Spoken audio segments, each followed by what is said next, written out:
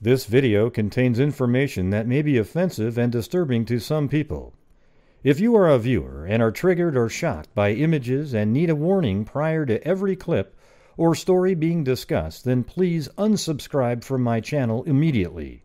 My channel covers the harsh reality of even the worst crimes imaginable and is for adults only. For those of you who fit into this category, take this message as your warning and don't watch any further.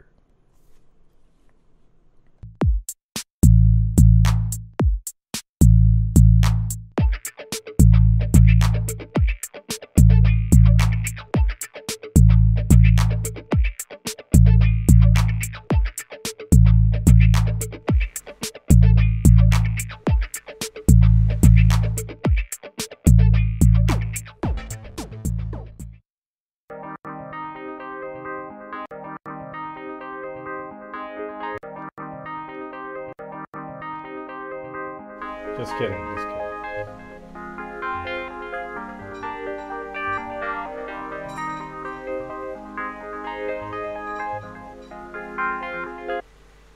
Yeah, all of a sudden the ending music was playing. I'm going to have to get the other one. Plus my wife's cooking food, so... That's what it's supposed to be. Alright, there you go. We're going to do the flyby right at the beginning of the show. It's going to be awesome.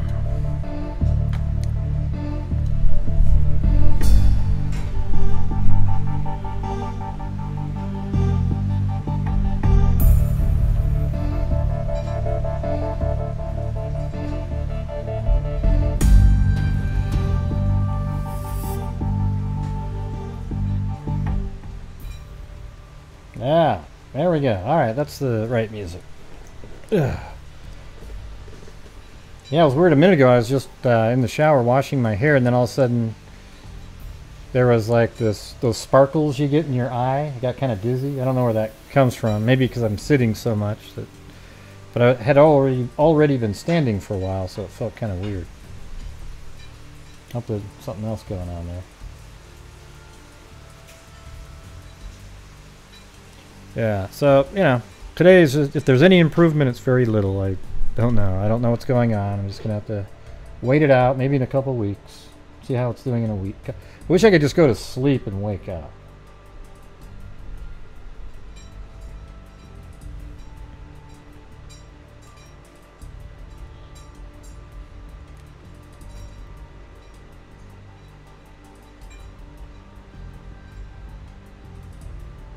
Oh, yeah?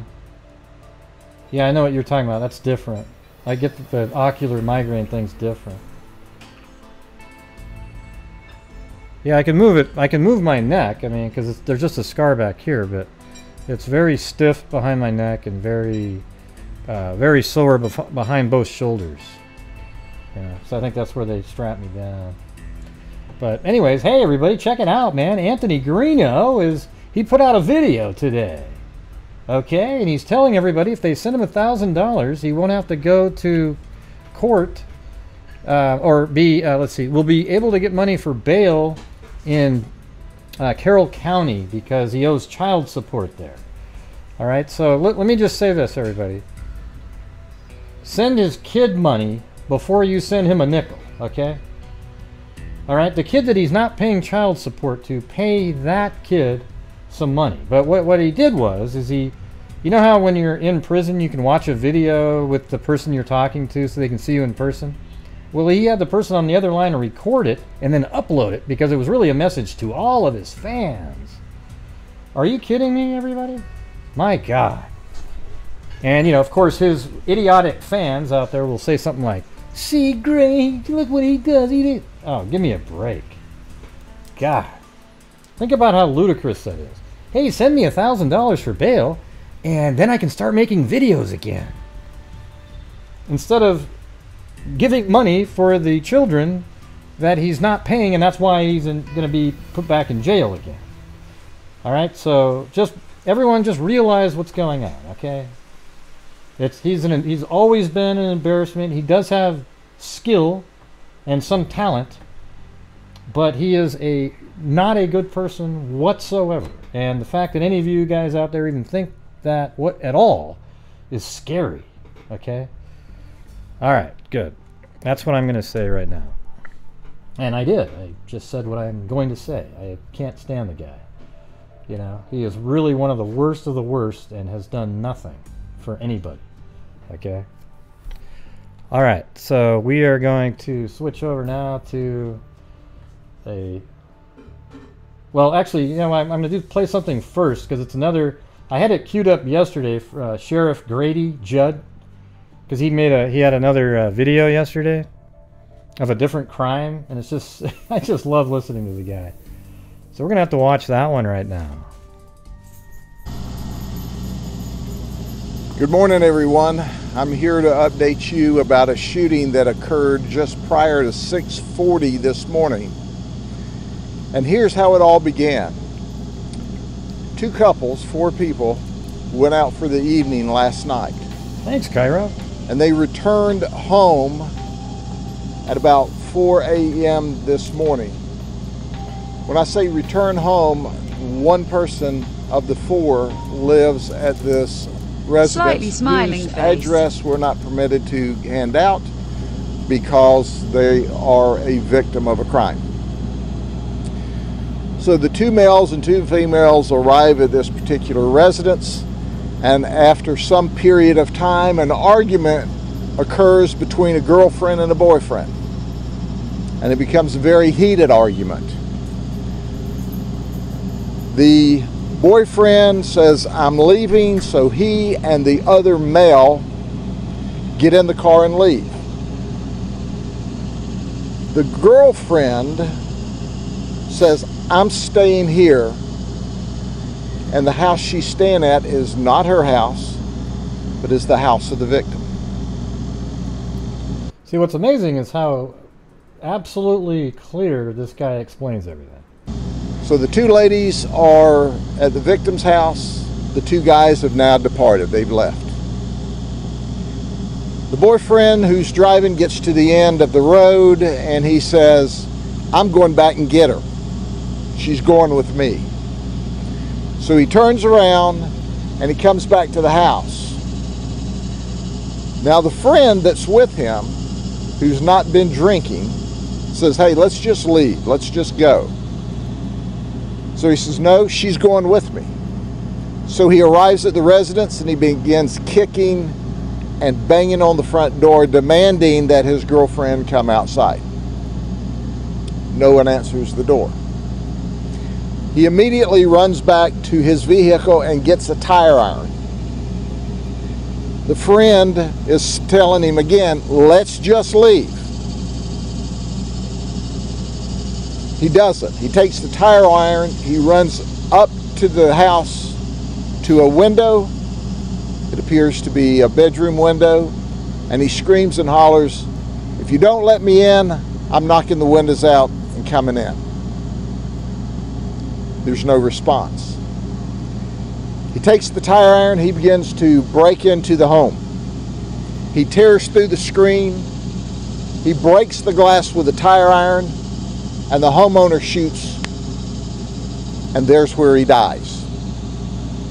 At the scene, you can see the tire iron at his feet. He's deceased from his gunshot wound. All of the information we give you this morning is preliminary information, and certainly it's subject to change as the investigation continues throughout the day.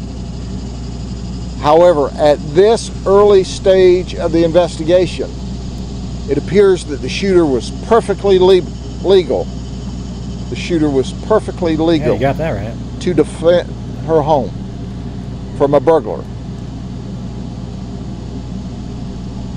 This is another incident where you just should have left. But when you came back to the house, It's just so simple. it's not your home, It's just great. and you tried to break in to get a girlfriend who didn't want to go with you, and you're shot and killed while breaking into the house with a tire iron, that's a bad choice. And it's the last bad choice he'll make. So once again, the information we give you is totally preliminary. Anytime we're talking... You see, I mean, look how great that is. I mean, I don't think it's funny that somebody got killed. It's just, how absolutely clear and obvious it is. It was a bad choice, and that'll be the last choice he ever makes. Bad choice. To you within 2 or 3 hours of the investigation. We're giving you the best information we know now. That's preliminarily the information that's been given to us by the witnesses at the scene. And it's pretty clear cut.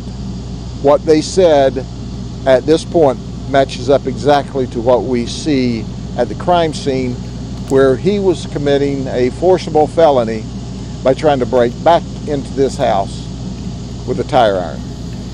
Are there any questions? Can you tell us, was there just one shot fired? We're determining how many shots were fired. Wouldn't matter. But whether it was one or more shots, it was a fatal shot, obviously, that took him out, and he died immediately. He did not move from the front window that he was attempting to break into. Was he under the influence of alcohol or drugs? We have no idea. Obviously, that will be part of the medical examiner's investigation.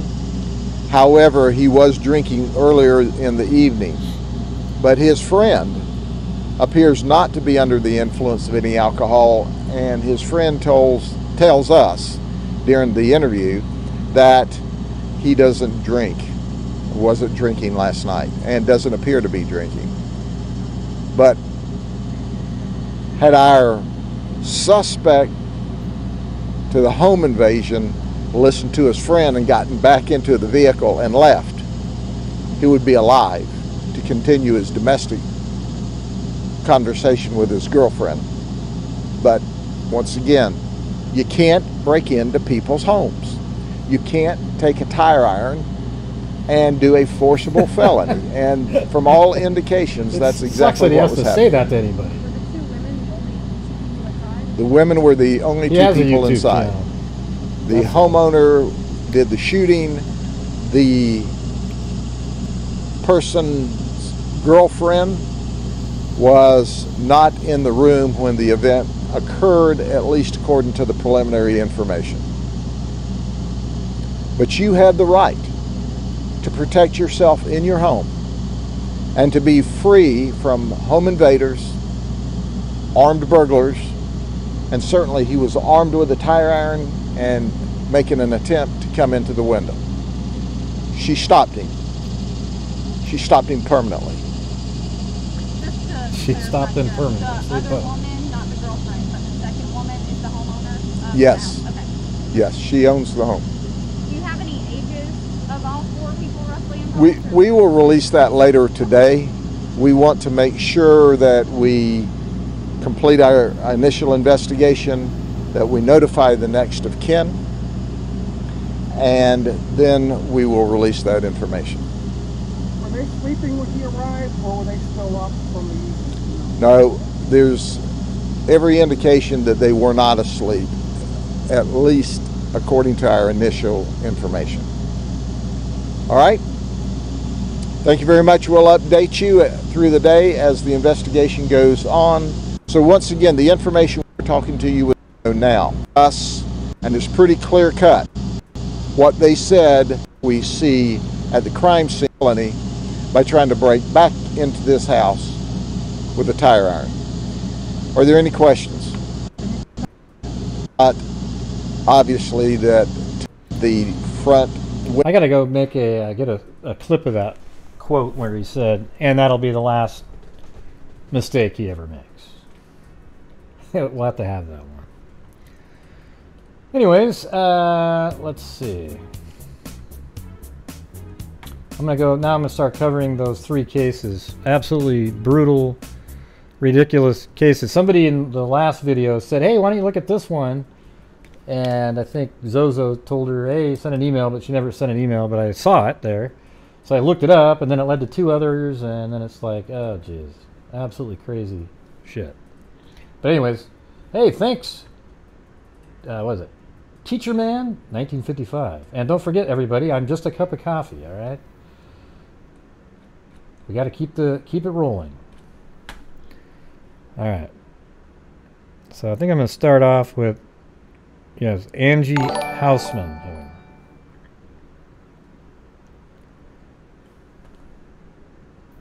All right, hold on. Let me get the folder open. There it is.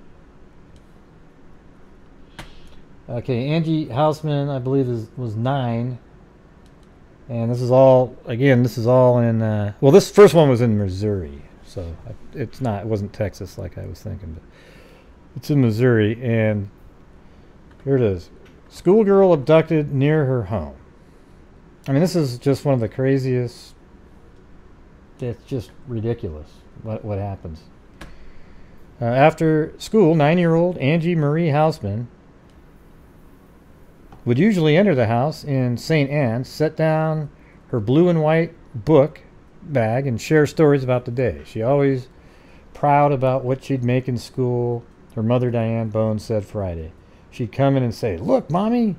She was always happy, very outgoing. She'd always tell me what she was going, if she was going to a friend's house. That didn't happen Thursday. Angie apparently was abducted between her bus stop and home a half block away, police say. St. Anne police used dogs and helicopters with infrared sensors Friday to search for her. Hey, thanks, Crystal Ann. Hey, that's 3 cups of coffee.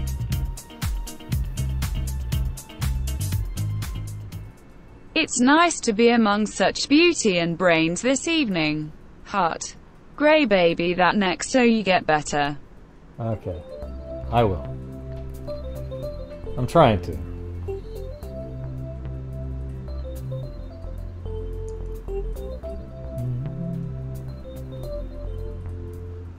Yeah, that's not a really big number.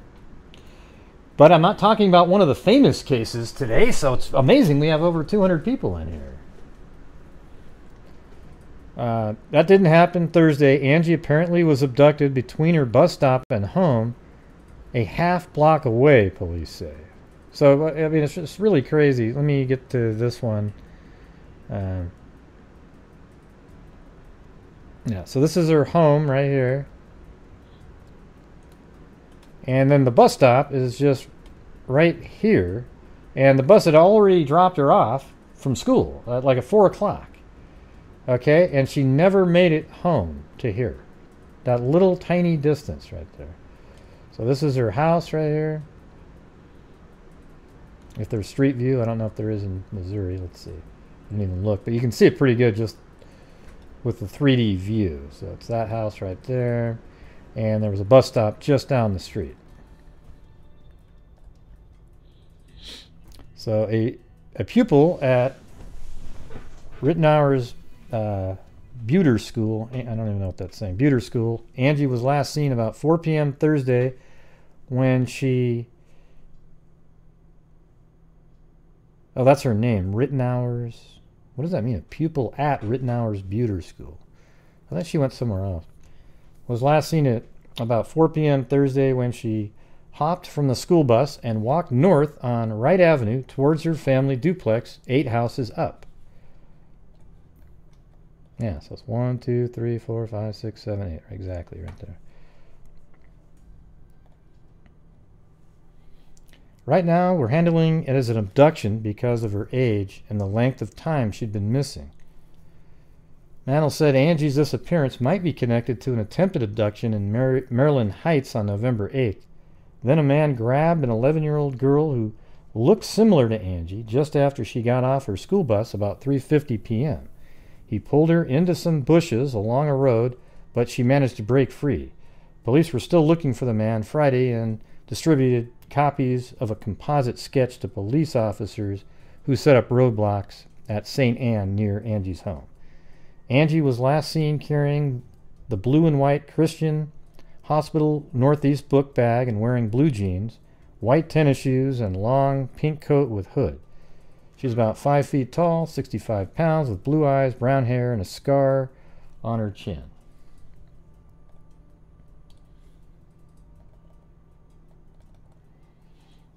Okay, so I think this is from the other suspect that they were looking for. Anyone with information should call the St. Anne police. Mantle said a girl on the bus remembered seeing Angie walking down Wright Avenue alone. Duplex homes would have been to Angie's right. To her left, a large evergreen tree and St. Gregory School parking lot. And so that's all right there. That's what this is.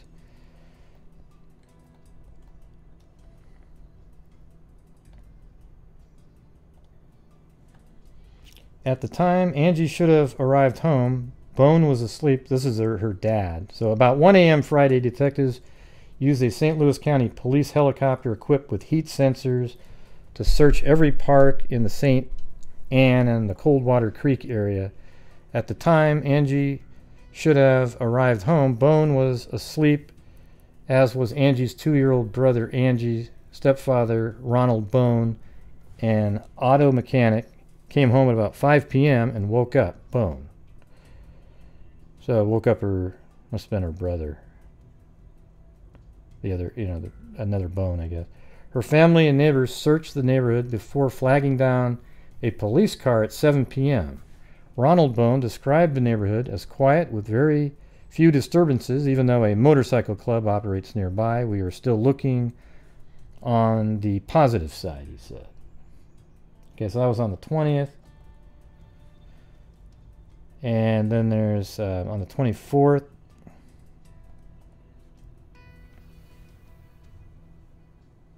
About 40 police officers from St. Louis County searched the banks of Coldwater Creek and 5 parks around St. Anne Tuesday looking for clues for the disappearance of 9-year-old Angie Marie Housman. They found nothing. Angie vanished about 4 p.m. Thursday in the 4 blocks between her school bus. It's not 4 blocks, it's like 8 houses. Ron Bone, 34, the girl's stepfather, said police were interrogating family members. He said he took a lie detector test Monday. Bone, bleary-eyed with exhaustion, said he couldn't remember much about the questions police have asked him. Bone, an auto mechanic at the Sears store in Northwest Plaza, said he last saw Angie at 8 a.m. Thursday when he left for work. He got home just after 5 p.m. and found that she had never returned home. So she was abducted almost immediately after she left her school bus. She's been my daughter since she was 1, Bone said. I am hanging onto her as my daughter, and she calls me Dad. Angie's mother, Diane Bone, 29, spent nearly 4 hours Thursday morning at the police station. So, the family's trying to rule out the family and check that out.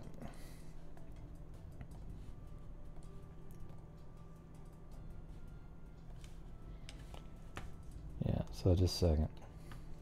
Moving on to the next one. So 4 days later, missing 9-year-old found dead.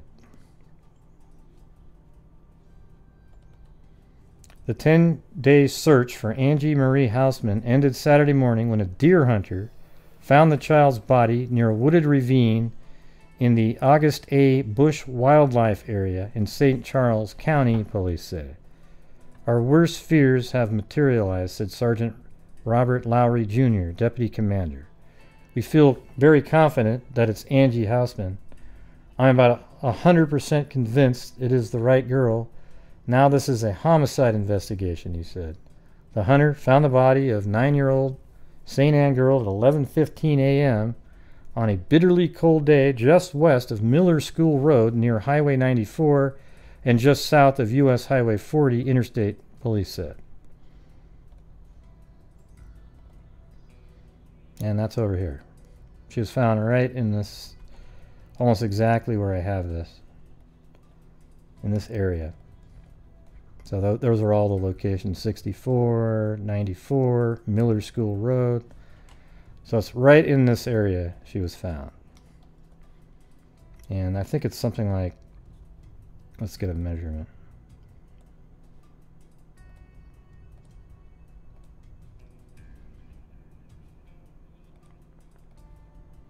Yeah, it's about almost 20 miles driving.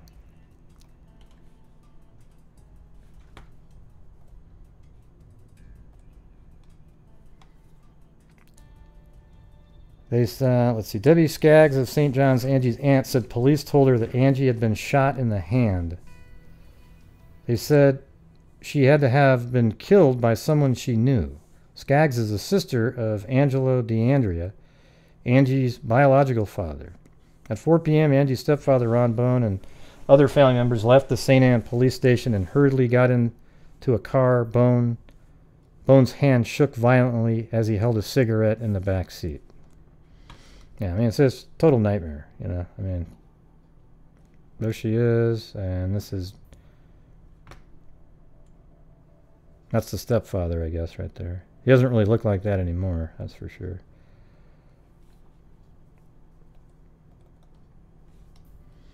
And this is the area right here. And I think what you're seeing here, see how the road turns around like that? I think that it's right on that road.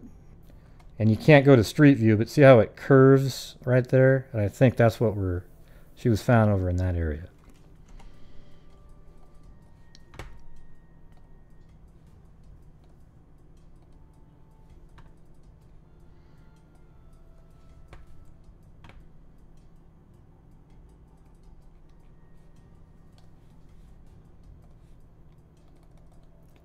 Okay, then on December 14th, you know, they were going around to schools telling all the kids to, you know, keep their guard up because they hadn't caught the person. And then, you know, same thing, just, yeah, it says strangers are not always evil looking, how a child molester gains a child's confidence, that childs are most vulnerable when alone. These are things that were taught to the kids at these schools. I mean, it just blows that you have to do this. They're just trying to they're just out there having fun. Man is best suspect in Housman case. So they come up with a guy, John Parsons here. This guy is a sick dude, but it turns out he had nothing to do with it either. But listen, it's kind of an interesting story here. The major case squad on Wednesday targeted Parsons as a 34-year-old convenience store clerk as the focal point in the 4.5-month hunt for Angie's killer. Parsons was described as a freelance roofer who once worked in the St. Louis area. This is the best suspect we have in the killing of Angie Housman, a 9-year-old girl from St. Anne. Let's see. 3 St. Louis area investigators will be in Florida today. The FBI plans to analyze Parsons' hair and blood. Earlier this month, a woman who owns a film processing store in Manatee, Florida, became suspicious about Parsons' snapshots of children in provocative poses. She told police who raided his home in Florida and found hundreds of pornographic photos and a tie to Housman's case. Parsons had in his home a Post-Dispatch clipping about Angie's death and newspaper color photographs of Angie. Wow. Authorities also found other evidence that may tie him to the case. They refused to elaborate. But later on, it turns out he wasn't the person. But I think he was arrested for something else later. All right, so now we're about 1995, November. Police get leads all the time, but after 2 years, Angie Housman's death is unsolved. There have been more than 1,000 suspects in the Angie Housman murder case, but after 2 years, police are still looking for the killer. We get leads all the time, said Colonel Robert Lowry. We check each and every one out, and each and every time, they haven't panned out. On November 18th, 1993, Angie disappeared after she got off a school bus 1 block from her home in St. Anne on November 27th. A hunter found her body at the end of a lover's lane in the Bush Wildlife Area in St. Charles County. So, you know, I guess it could be that she was found right over here. Because, I mean, I would imagine if it's lover's lane, you would have pulled into here and parked. And you can actually go back to almost, this is 1990. That's what it looked like right then. So, that's actually like 3 years prior.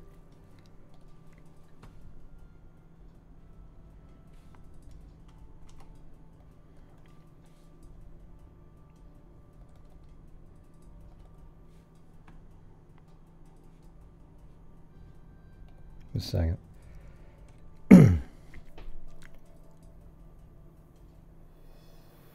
Okay, so there's another person, Gary Sufflebean, another former suspect, pleaded guilty in March to kidnapping and sexual abuse. He was sentenced to 5 years in prison. Sufflebean's guilty plea stemmed from a molestation November 8, 1993 of a girl 11 as she walked along a street in the Maryland Heights. As Sufflebean tried to lead the girl to his car, she broke free. So that was that one that we talked about.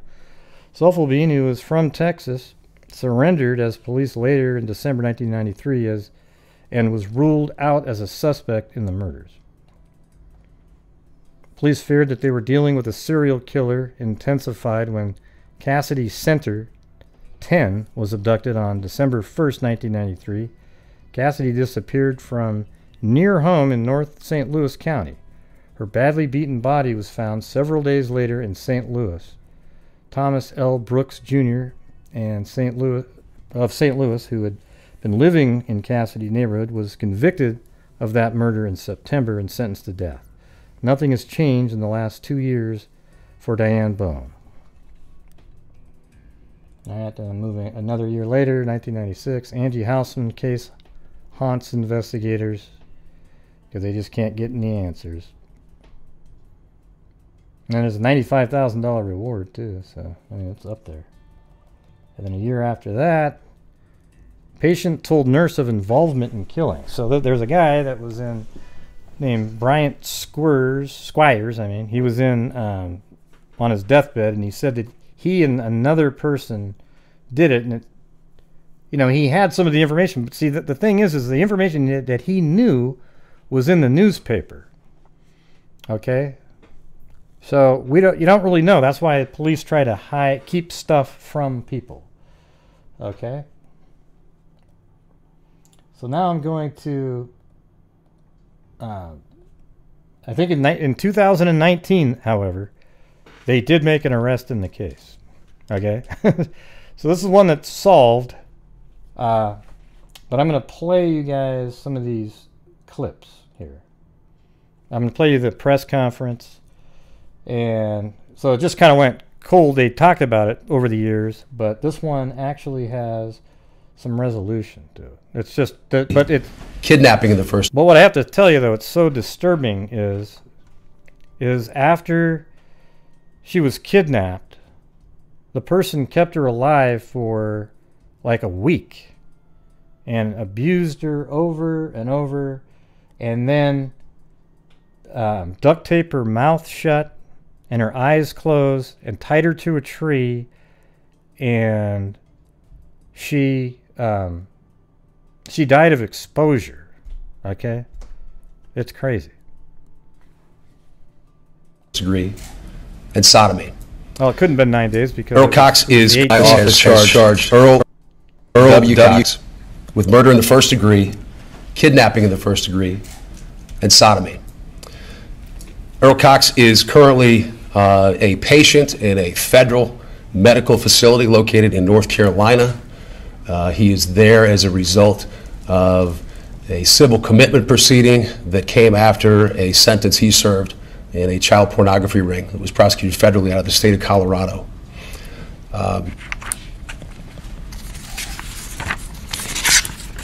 The key in this case, obviously, is the DNA evidence.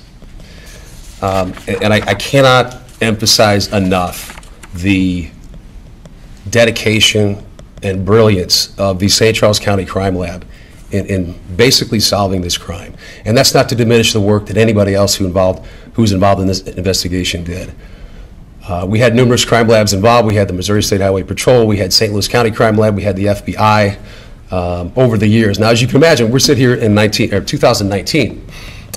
The advancements in DNA technology are staggering compared to what we had in its initial stages. In fact, the evidence was never DNA tested until approximately 2004. And I say that because the advancements in technology up till 2004 really wouldn't have revealed any sort of significant DNA evidence. What made this particular case such a challenge for our crime lab professionals were several things. I want to try to list those. First of all, the age of the samples, the evidence that was tested. And many years had passed before the DNA processing began. There's a process in the DNA world known as degradation, which means the longer the time passes since the DNA may have transferred to an object that's tested, the more likelihood that that DNA is no longer detectable. In addition, as you can imagine, we had dozens, if not hundreds, of individuals involved in investigating this case, handling evidence, going to various departments, various criminal laboratories to be tested. There were many, many individuals involved and multiple labs involved. Every single time a test is performed, it makes it that much more difficult for any item to be retested again. In other words, you've used up whatever may have been there, so you can't go back and retest.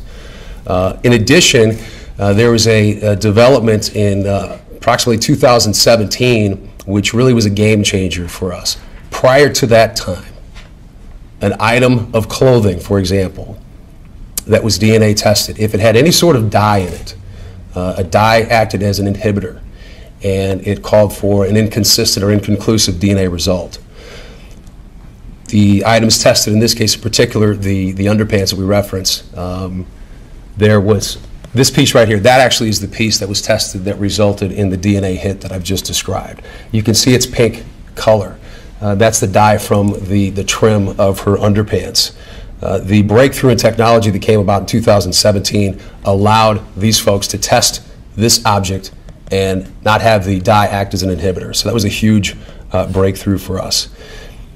And on top of that, these guys, it's a three-person lab. They have thousands and thousands of evidentiary items to test each and every day. They've got a caseload that's just like all of us in public service. We wish we had more manpower and more resources, but they're limited, and so they do the best that they can with what they have. This was a cold case. That doesn't mean it was a dead case. It just means it wasn't on an active track the same way that other cases may be. So you've put all those factors together, and that helps explain why we got where we are. Now, I will tell you this. The fact that it took this long for us to be able to... They said what it was. It's a part of the undergarment, her underwear, that they extracted DNA from. Use the current technology and do the DNA testing, which gave us the result that we have. That was a blessing in disguise. Had we tested this particular item any sooner than we did, there's a very good chance that nothing would have come about because the technology wasn't advanced enough, and that piece of evidence would have just been put back in its place, and we move on to the next piece, and it never would have been retested. I bet you would have retested it. In talking to Brian Hampton, the St. Charles County Crime Lab Director, Brian said to me, and I thought it was great, and I wrote this down, he said he talks to his team about the 3 T's, in particular in this case: technology, tenacity, and time. And that's the motto that these guys use, and that got us to where we needed to be. So this case, it's about much more than just the DNA analysis, but in particular, the finding that was the linchpin for us was good science, good lab work, and just good luck. It's like finding a needle in a haystack. It's not like on TV or CSI where something goes to the crime lab and within a few minutes they find a DNA sample. It's much more tedious than that. Without bodily fluid such as blood or seminal fluid, there's no way to know where DNA... Thanks, Meredith McKinsey. Let's see. The thing is, this is actually in June 2019, this arrest that was made. Okay, or at least not the DNA profile, and they made an arrest, but there's more news that just came out 2 days ago. It may exist on a particular item, and so that's why it's literally like looking for a needle in a haystack. And Brian and I joked about this earlier this morning. They were looking for a needle in a haystack without a magnet, but they still found the needle. I just want to wrap up this portion before we entertain questions and just, again, recognize so many people, more than just the people. Yeah, so the questions aren't part of this clip that I found. that we're following. Charges are officially filed in the kidnapping, killing, and sexual assault of Angie Housman 25 years ago. Fox News' Matthew Murphy brought us exclusive details about the suspect's violent criminal past last night, and she's here now with new information about this horrific case, Mandy. It is heartbreaking. Thanks, Dyatlov Really Pass. I can now give out the name of the man who we told you about last night, who is now officially charged with one of the most heinous crimes our area has ever seen. 61-year-old Earl Cox is the person police say matched with the DNA found on Angie Housman's body. Recent tests made this startling discovery. Cox's DNA is in a federal registry because he's in prison in Butner, North Carolina. He's been in and out of prison for sexually abusing children his entire life. He grew up in St. Louis and lived just a few streets away from where Housman lived and got off her school bus that fateful day in 1993. St. Charles County Prosecutor Tim Lomar, during a press conference today, described the graphic details on how we didn't hear this. Listen. Angie's nude body was found partially covered with snow. Her head was wrapped in duct tape, except for her nose. Her hands were handcuffed behind her back, and her left arm was bound to a tree. There were deep lacerations to both her left and her right wrist, and also to her right thigh. The duct tape around her wrist appeared to have been put there so as to slow the bleeding. Lomar says the Is technology that the sickest shit you've ever heard in your life, everybody? to test fabric my God. that contained dye prior to 2017. They tested a piece of Angie's underwear thanks, that was found Teacher in a Man bag near her 155. body. Lomar also said there will likely be additional child sex I don't think I've ever heard of charges. anything These quite fol- as horrific as that for a child. I mean, that's just... wow. I mean, kept alive for over a week. Abused, tortured, whole body duct tape, basically. I mean, head completely duct tape other than a spot for her nose. Her, it's just... I mean, it just shows you that our world's just full of absolute monsters. Thank God most people aren't like that, but there's so many of them. It sucks. Out of St. Louis County for a case involving Cox from the late 80s in Overland. And he also says I'm a there newbie. could be My more good suspects friend and Rebel more Rose brought me. arrest. Cool tunnel. He looks Well, like thank you. a C. Yeah, well, thanks for joining the channel there, and thanks, Rebel Rose, for suggesting it. But bottom line today, Shirley and Sandy, there was a great sense of relief in that room at the press conference. I was there for a lot of those longtime investigators who have never stopped looking for Angie's killer. So some relief and some closure. Right, and one of the things I think a lot of people thought is, why is the DNA testing just now coming out? But he explained that in great detail, that it's really advancements in that technology. It's come a long way, and because this fabric had that dye on it, that made it very difficult to check as well. Yeah. Another thing that's really difficult, though, is that her mom is not here. So she passed away she 2 passed years away. ago and never found Never out knew. this news. Yeah. All right, Mandy Shirley, Murphy, thank you. Well, we've been looking into Webster Cox was arrested for the abduction and murder of 9-year-old Angie Housman just last summer. Thanks for joining us. I'm Kay Quinn. And I'm Art Holliday. We have team coverage from the St. Charles County Courthouse. The I-Team's PJ Randawa is there with the latest. PJ?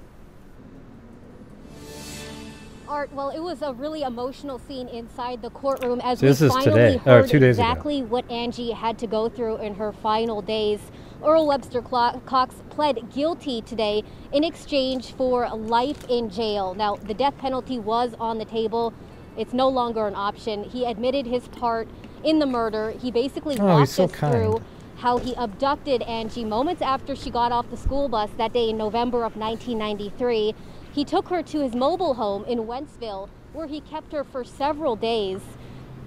And he also went into detail about how he simply left her in a wooded area, tied to a tree, nude and gagged. It was in this area. It was all very hard to hear. Family That's where members were his openly mobile home weeping in was. court as they Body there, maybe for abducted the here. first time heard some of these details. I was able to speak with Angie's aunt yesterday, who is really not happy with this plea deal and not happy by the idea that Earl Cox will spend the rest of his life in prison. He doesn't deserve to live. And I'm never going to change my mind about that. Well, you got and he's that going to right. go to hell. He didn't do it by himself. He won't do too well in There's prison. no way he did it by himself. They tied her up on the tree. One person can't do that if she's wiggling. I'm sure she's fighting. See, that's going to mess me up. Yeah, so there's some people that maybe think that the other person that was in the hospital had something to do with it too, right? But apparently they kind of dismissed that. I'm starting to get tears in my eyes. Well, I'm here with 5 on Your Side's Christine Byers. Christine, you've covered this case for several years now. What were your impressions about what you heard? So what struck me about the court hearing today was, first of all, Mr. Cox really had nothing to say for himself, didn't give any statements. But the people that were here today to speak on behalf of Angie's parents were their siblings. Her father's sister and her mother's sister spoke on their behalf. Her mother died in 2016, and her father was too overcome with emotion to be here today.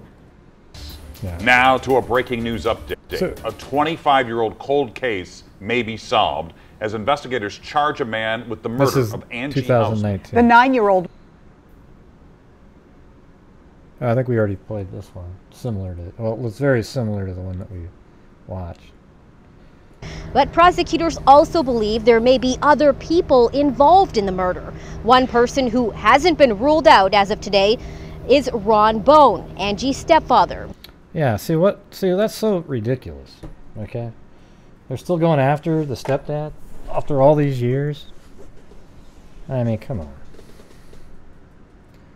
All right, I think that's about, let me see if there's anything else in this article here. I guess that's the guy right there, Earl Webster Cox. Yeah, just a freaking barbarian.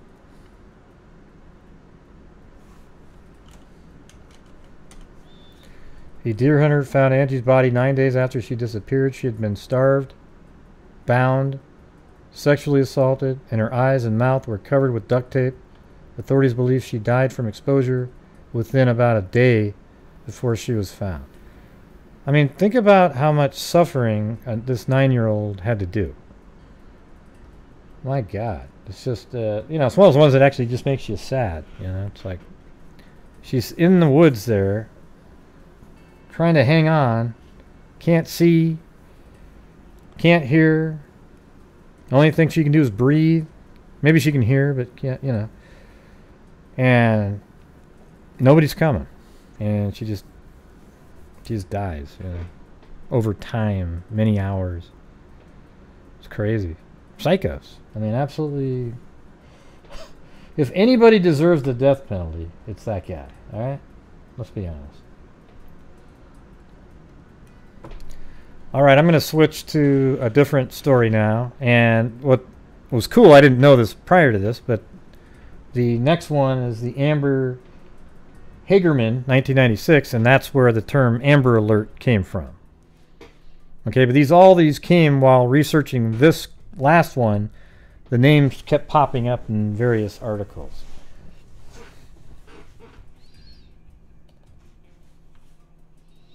All right, so here we go.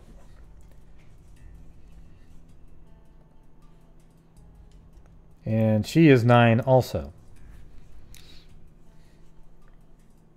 Richard Hagerman was going through an ordeal with a stricken, oh no, this is crazy. Listen to how crazy this is.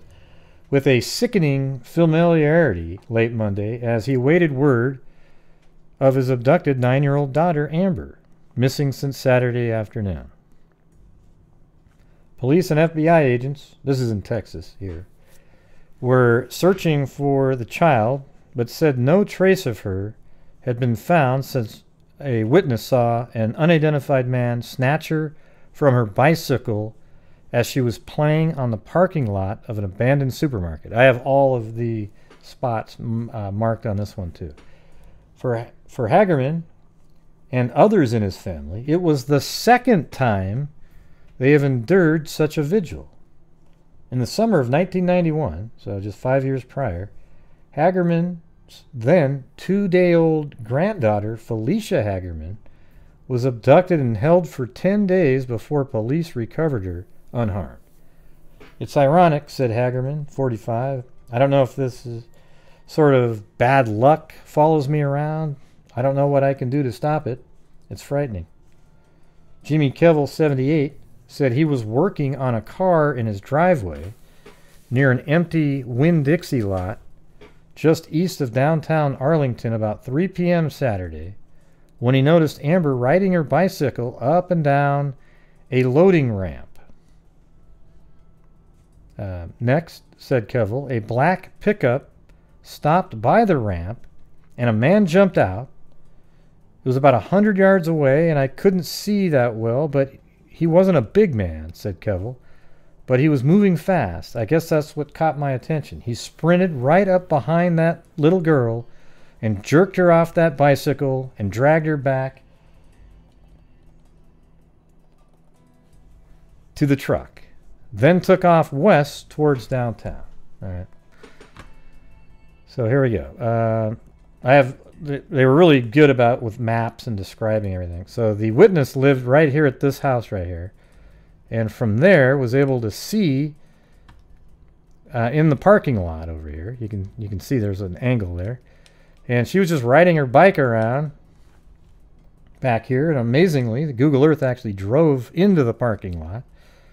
And let's see if we can land it on the thing so it shows up. Okay, there we go. So she was abducted right here, and you can see the little ramp right there, the loading ramp. She's just goofing around, playing. Then the black pickup truck shows up, pulls up right next to her, and puts her in the car, and then gets right out onto this highway here and heads west. Just like this. Okay?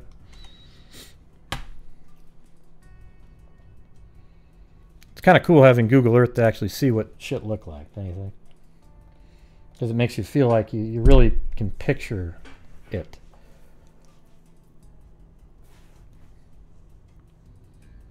Okay, so I'm going to...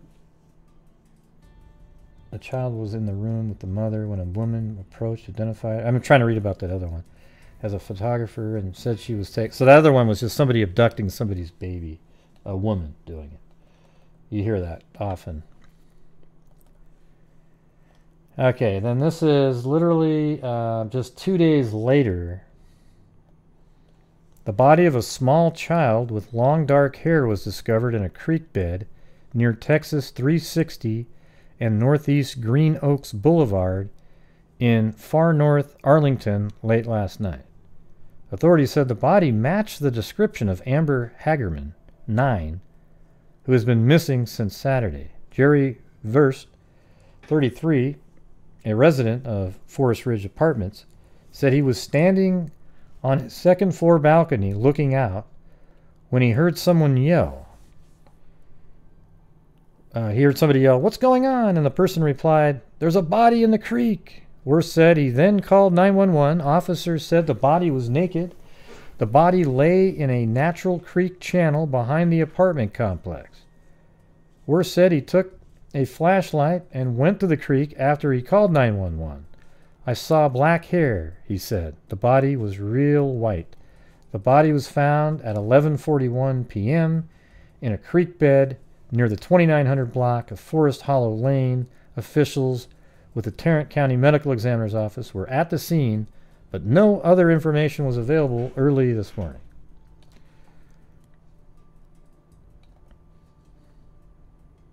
And here's that spot.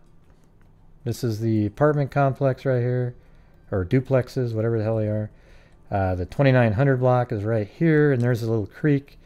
So I could imagine, you know, if you look up here, there's a balconies off of those that you could probably yell down to somebody, "What? What's going on? What's going on?" And she was found in this creek right down here.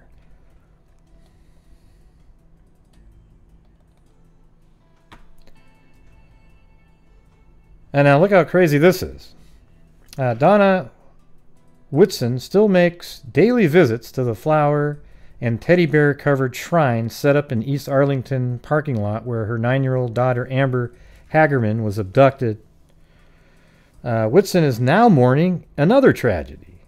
And this is just a month, 2 months later, a month and a half. Whitson is now mourning another tragedy. Late Thursday, her fiance, Marion Allen Lake Jr., was killed in a head-on collision on South Cooper Street. Oh my God, can you just imagine the hellhole that this whole time is? I don't have much strength left, Whitson said yesterday. I pray to God nothing else happens like this. It's hard to deal with.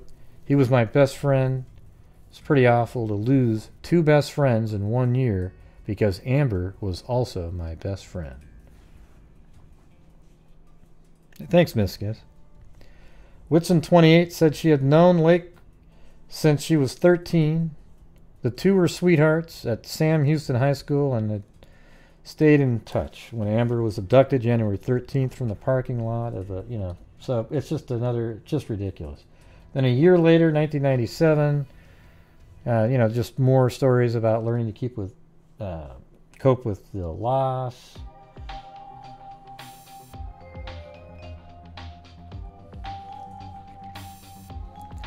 And then here's a timeline, so we can take a look at this. And another article. Thanks so much, Gray. Well, thank you, Miscus. A man working in his backyard hears screams and sees Amber Hagerman dragged from her bicycle and forced into a full-size black pickup truck. That was on January 13th. Amber's body is found on the 17th. FBI Child Abduction and Serial Killer Unit arrives on the 22nd. March 15th, FBI ends direct involvement with the Amber investigation, and the Amber Hagerman Task Force is announced. April 1st, Arlington Police Department opens its Amber files to more than 100 investigators from across the state. They return from the symposium of investigators with no new clues, but believing they are on the right track.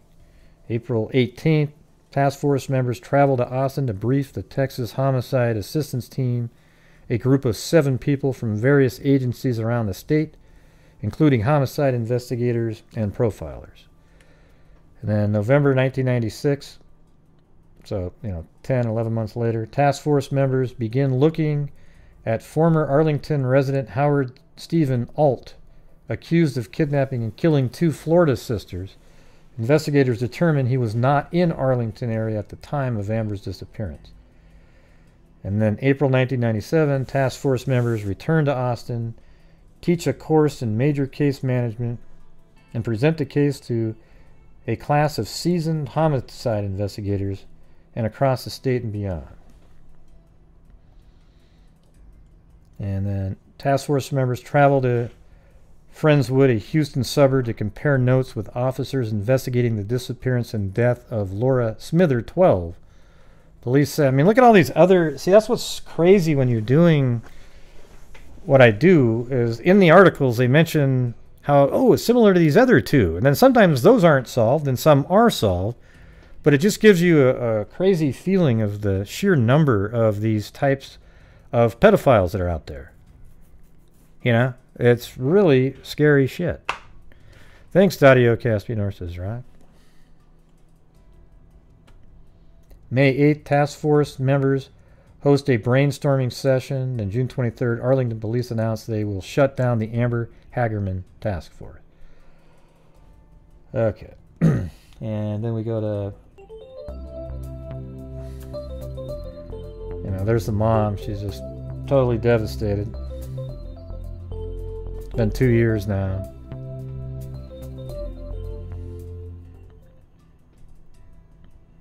Yeah, there's a lot of information in this, but it's not really related to the case. It's just, what was going on in the mother's life and things like that. It's a freaking nightmare, though. Let me get to the next one. So then 1999, March 31st, hundreds pray for Opal. Okay, now here's where then I switched to another case here in a second. So look at this. Hundreds pray for Opal's safe return. Hands clasping candles, eyes brimming with tears. They came by the hundreds. But look who's in this picture. Donna Whitson, the mother of Amber, is hugging and comforting Opal's mom. All right? I mean, it's literally 3 years later.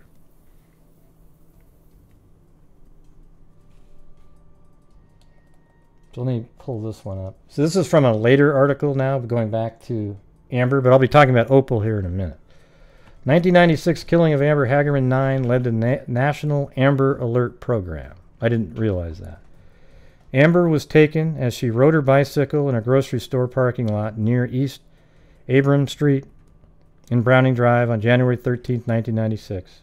A man working in his backyard called police after hearing the third grader's screams and seeing a man driving a dark-colored pickup take the girl from her bike, then drive away with her.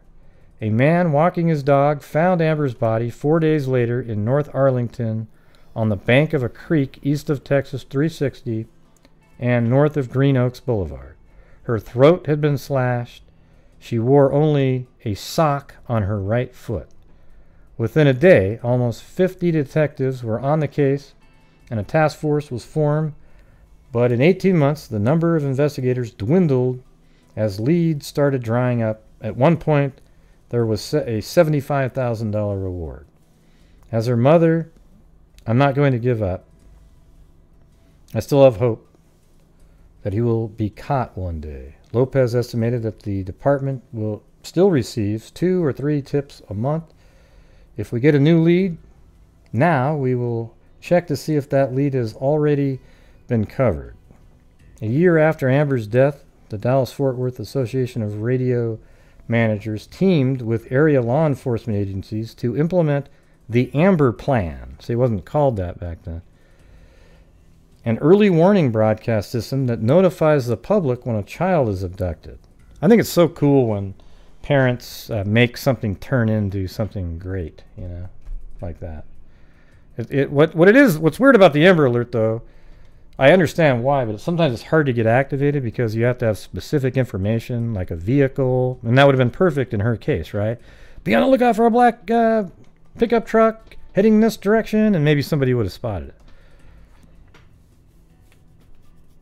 You can't just say somebody's missing and do an Amber Alert because there's nothing to go on.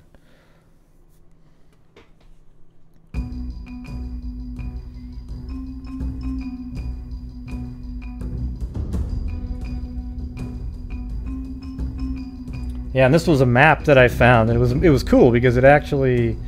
Let me show you how accurate in the newspaper it was. I mean, it wasn't perfect, but it's pretty dang good for.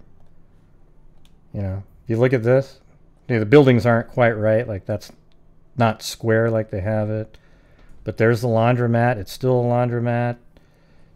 They have right here's where she was abducted, right in between there. Then you've got the store right there, then the neighbor right behind the fence, and it's kind of interesting because I think you can right here you can almost see the fence that they're talking about. Yeah, like right back here you can see the fence.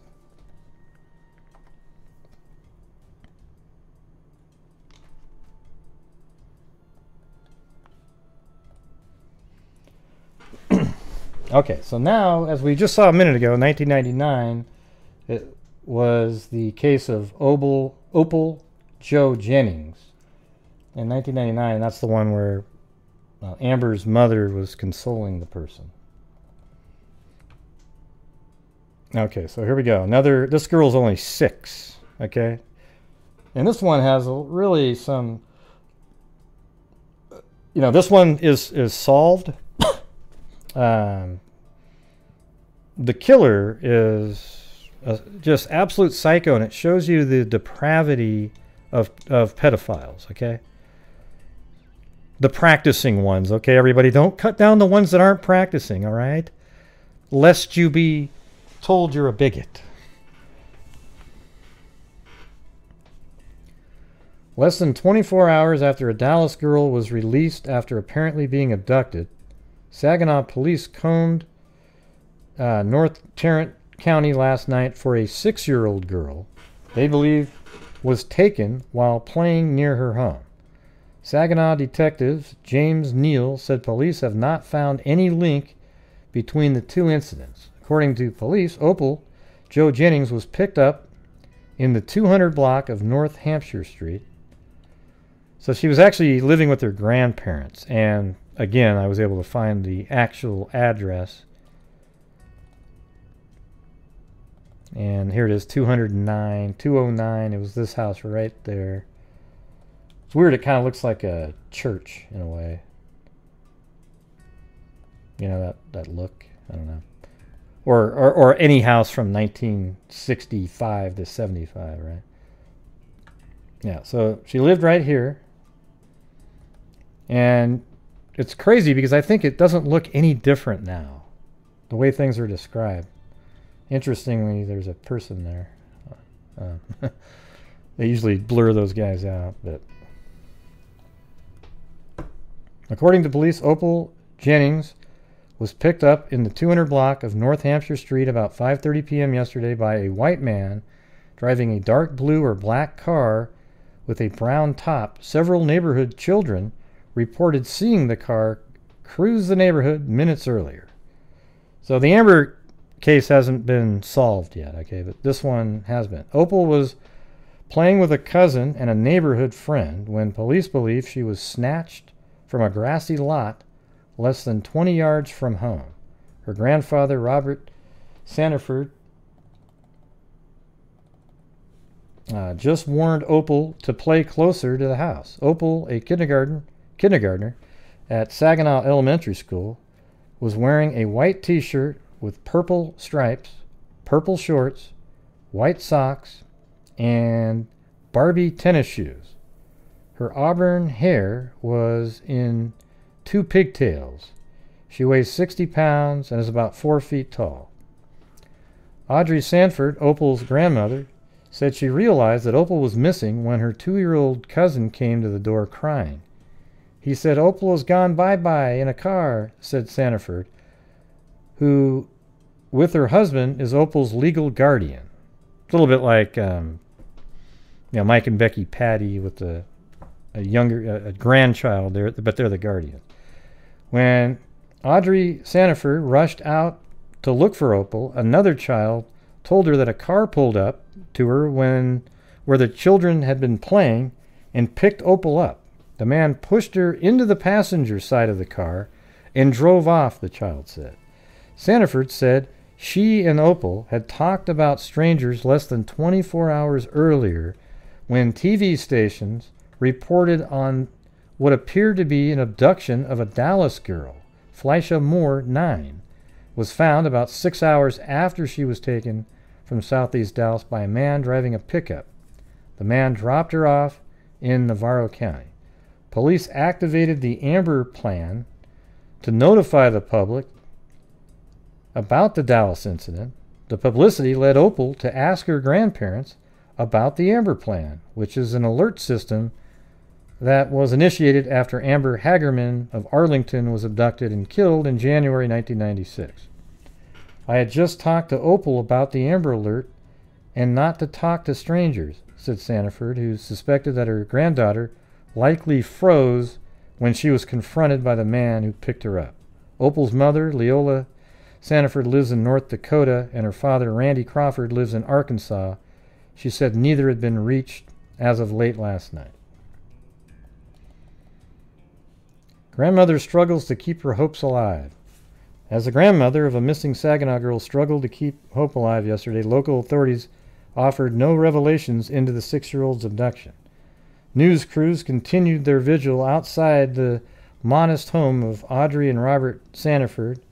Their granddaughter, Opal Jo Jennings, was abducted only yards from the home Friday evening as she played with friends. Police said a white man with a ponytail driving a dark purple or black two-door sedan, picked her up and punched her in the chest and threw her in the car. I mean, who the hell does that shit? I mean, this is probably one of the more disturbing episodes that I've ever done. It's just, some idiots go, "Hey, how come you always just cover the ones with the little girls?" Well, because look at the hell that the most vulnerable people in our population go through. It's just disgusting. Anyways, Audrey Sanford, Opal's legal guardian, had spoken bravely in interview after interview, but inside, away from the camera, she began to bend under the strain. Everybody keeps asking me how I feel.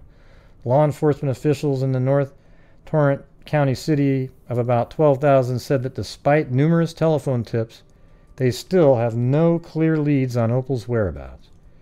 We want to ask the community to help us, Detective James Neely of the Saginaw Police Department said.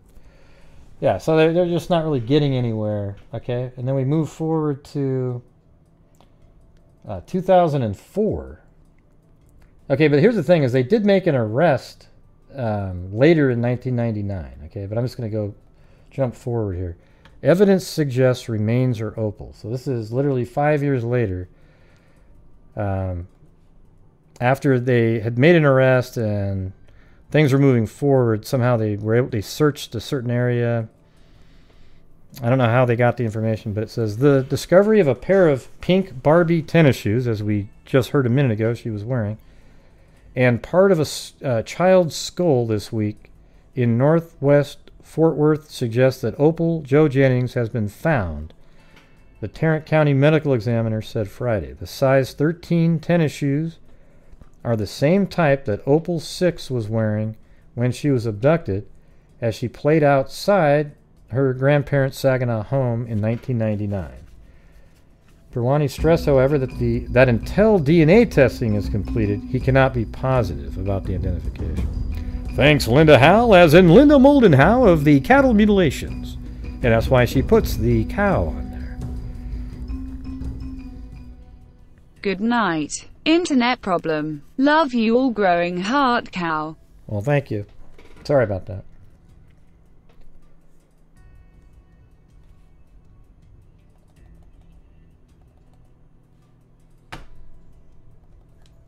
Yeah, so this is a lot longer going on here. So they actually have a map here, and it was pretty close again. So they do get on the maps in this newspaper article here. Okay, Opal was wearing scuffed Barbie tennis shoes, a purple and white striped t-shirt, and purple shorts when she was abducted March 26, 1999, while playing with two other children near her grandmother's home in Saginaw. She was never seen again. Authorities later arrested Richard Lee Franks of Fort Worth, who told investigators that he gave Opal a ride to a convenience store and dropped her off safely the day she disappeared. Well, he actually wrote a documented statement, and I'm going to read it to you guys here in a minute. It's just, he's a one sicko. Not because he told the truth, it's because of what he said happened. Okay. On Friday, Homicide Sergeant J.D. Thornton said searchers found one of the pink Barbie shoes Wednesday and the other Friday, a good distance apart. One was near the area where the original skull was found. The other is in the area not in proximity. Thornton declined to say whether other clothing had been found. Lieutenant Jess Hernandez, a police spokesman, estimated that evidence had been found scattered over several hundred yards. A forensic anthropologist has estimated the skull is that of a child aged 5 to 7. David Montague, senior staff attorney with the Tarrant County District Attorney's Office, said that if the skeletal remains are identified as Opal's, more charges against Frank are possible. I think you'd have to have some evidence to tie him to the location or the body, Montague says. Anything like that would certainly open a possibility up looking at additional charges. If no such evidence is found, Montague said he does not believe that Frank's original conviction will be effective. At a news conference Friday, Perwani said I think there was a mistrial originally on his first trial. Bones are what will help us identify her. So I do have these locations too. So this is where she lived, and then she was found way down here.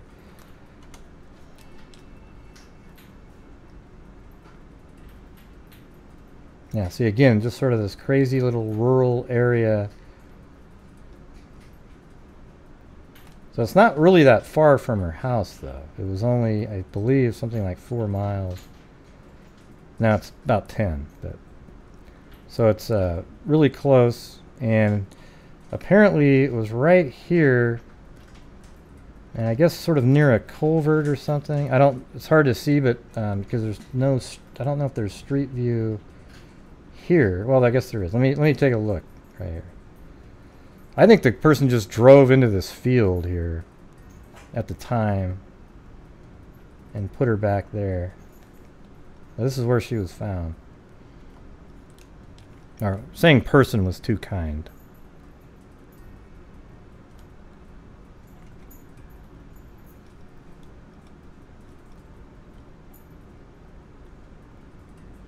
Yeah, and I didn't really see a culvert or anything down here. Let me just see.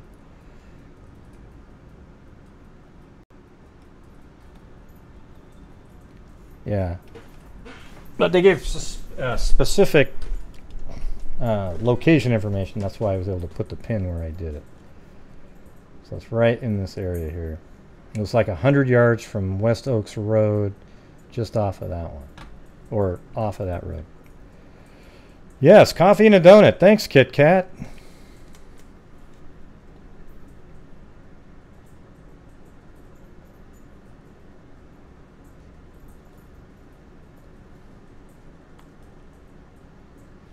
Okay, I'm going to move on to another article here.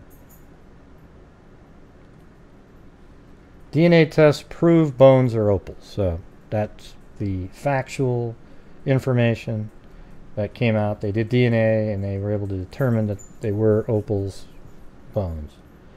Opal was killed by a crushing blow to the right side of her forehead from a blunt instrument, he said. Perwani ruled Opal's death a homicide. DNA tests took much less time than Perwani predicted 10 days ago because a coffee and a donut smile. A tooth was actually found.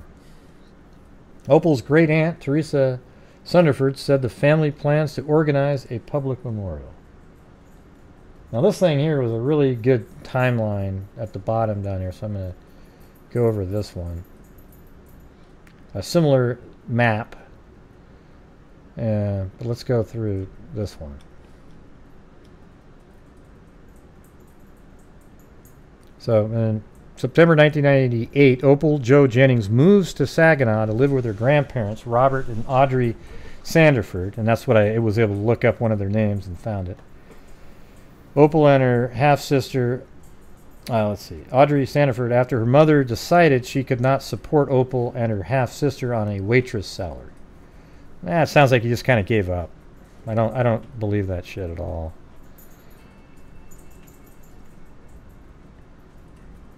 Hey, thanks, Kim F. Sharp Harp. Yeah, well, that's basically what it is. Like I tell you guys, whatever you guys donate, I take a large percentage of it. It's usually, I take 25% of the gross income on YouTube and donate it to charity, and then I pay taxes on all of it. So it ends up being something like, 60-40 split. I think it's a pretty generous for the monthly donations to help the kids. Too many monsters out there. And the thing is, what's cool is over the whole month we build up so much that at the end of the month, last month we donated $2,400, okay? And so far this year, $10,600. And if you can find another channel that donates that equivalent, let me know, okay? March 26, 1999, Opal 6 is abducted outside her grandparents' home at 5:30 p.m. Playmates tell police a stranger punches her in the stomach and drives away with her.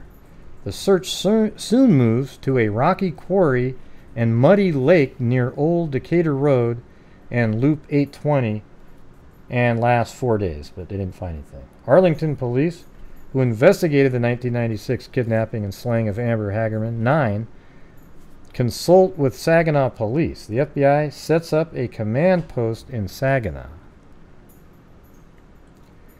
And then April 1st, 1999, Opal's mother, Leola Sanderford, arrives from North Dakota. April 3rd, 1999, volunteers search on foot and horseback across Saginaw.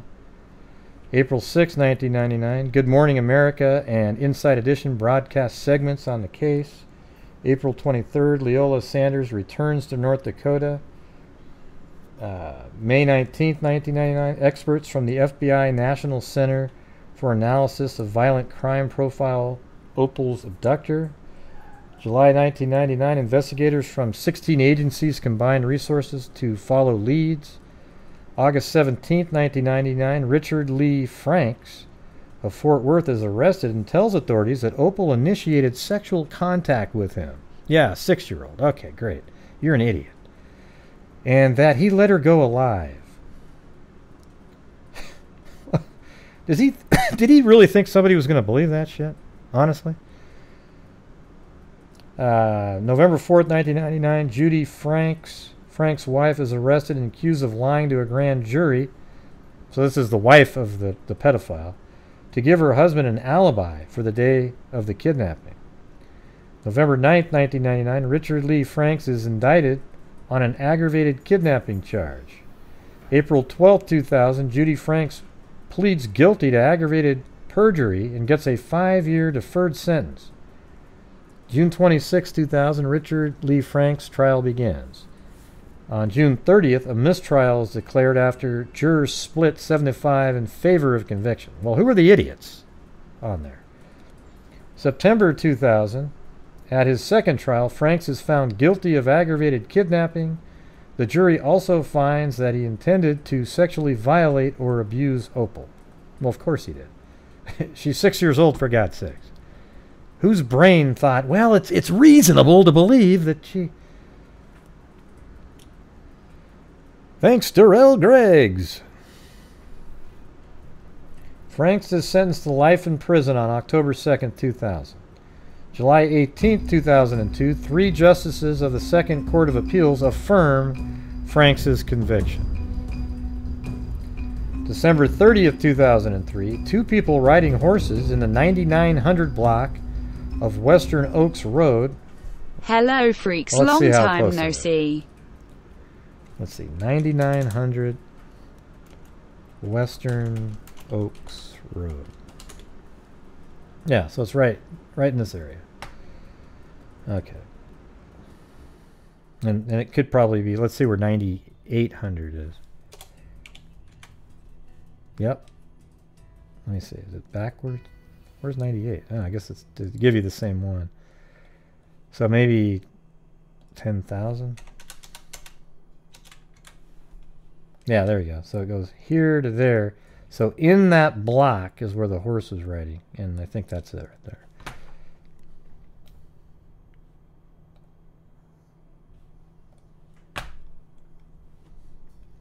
Okay. Yeah, the 2 people riding horses in the 9900 block of Western Oaks Road in northwest Fort Worth find part of a skull less than 10 miles from where Opal was abducted.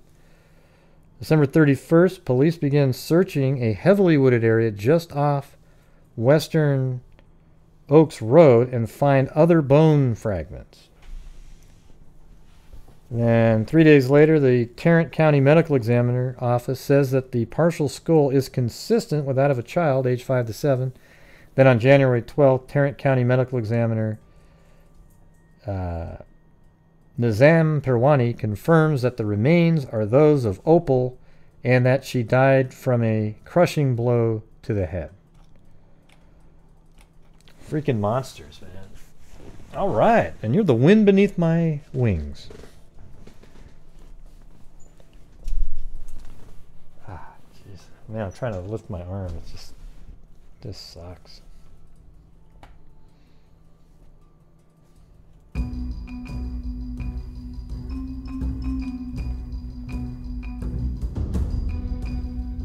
And this is from 2016. There she is right there. And look how cute she was. Just a little, you know. I mean, it's just. You're the air in my lungs, Grey Hughes. Yeah, probably wearing some of that same kind of flowery stuff. And there's the guy right there. But he didn't look like that before. See, one thing about him was that he was he had like this long ponytail and all this crap going on, and he shaved it off right after the description showed up in the paper, and his parole officer from something else is the one that came forward and said, hey, yeah, no, he has a car that looks like that, and he had this, and he shaved, you know, so it all led to his arrest.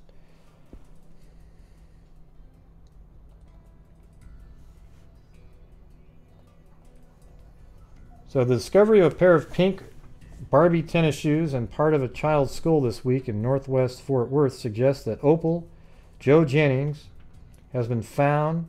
The Tarrant County Medical Examiner said Friday the size 13 tennis shoes are the same. So this is original date. This is a 2016 article, but it's going back in time.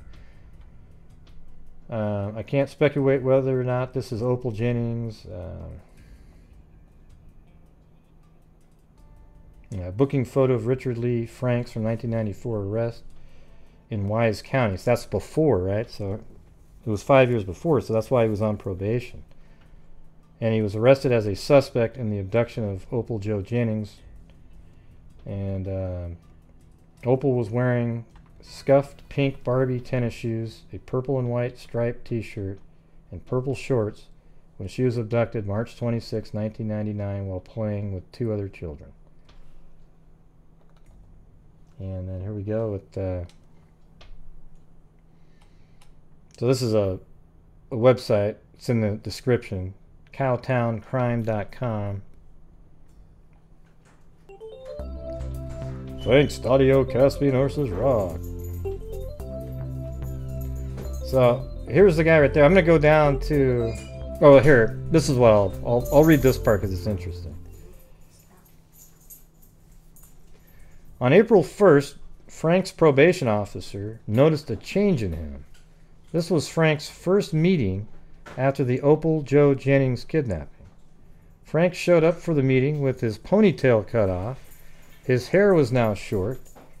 He was clean shaven. The probation officer remembered Frank's previously wearing a red ball cap all the time, because apparently the witnesses said that he had a red ball cap on. He never saw him with it again. He also knew that Franks drove a car similar to what was being described in the media. He called in a tip to the police line. Weeks later, police got that tip. When they arrived to meet with Franks, they noticed he drove a black Cougar, a glossy car that might be considered purple dye black by a young child. Purple, I don't know what that's saying, purpley or black, by a young child. They also learned that Frank's brother had lived on the same street as Opal's grandparents. Frank was familiar with the neighborhood. He had visited his brother not 100 feet from the Opal. I mean, isn't that crazy? So this guy's brother lived right on the same street where the grandparents lived. It's possible Franks had seen Opal and other children playing at the location.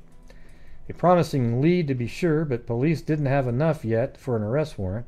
However, Franks had a traffic warrant.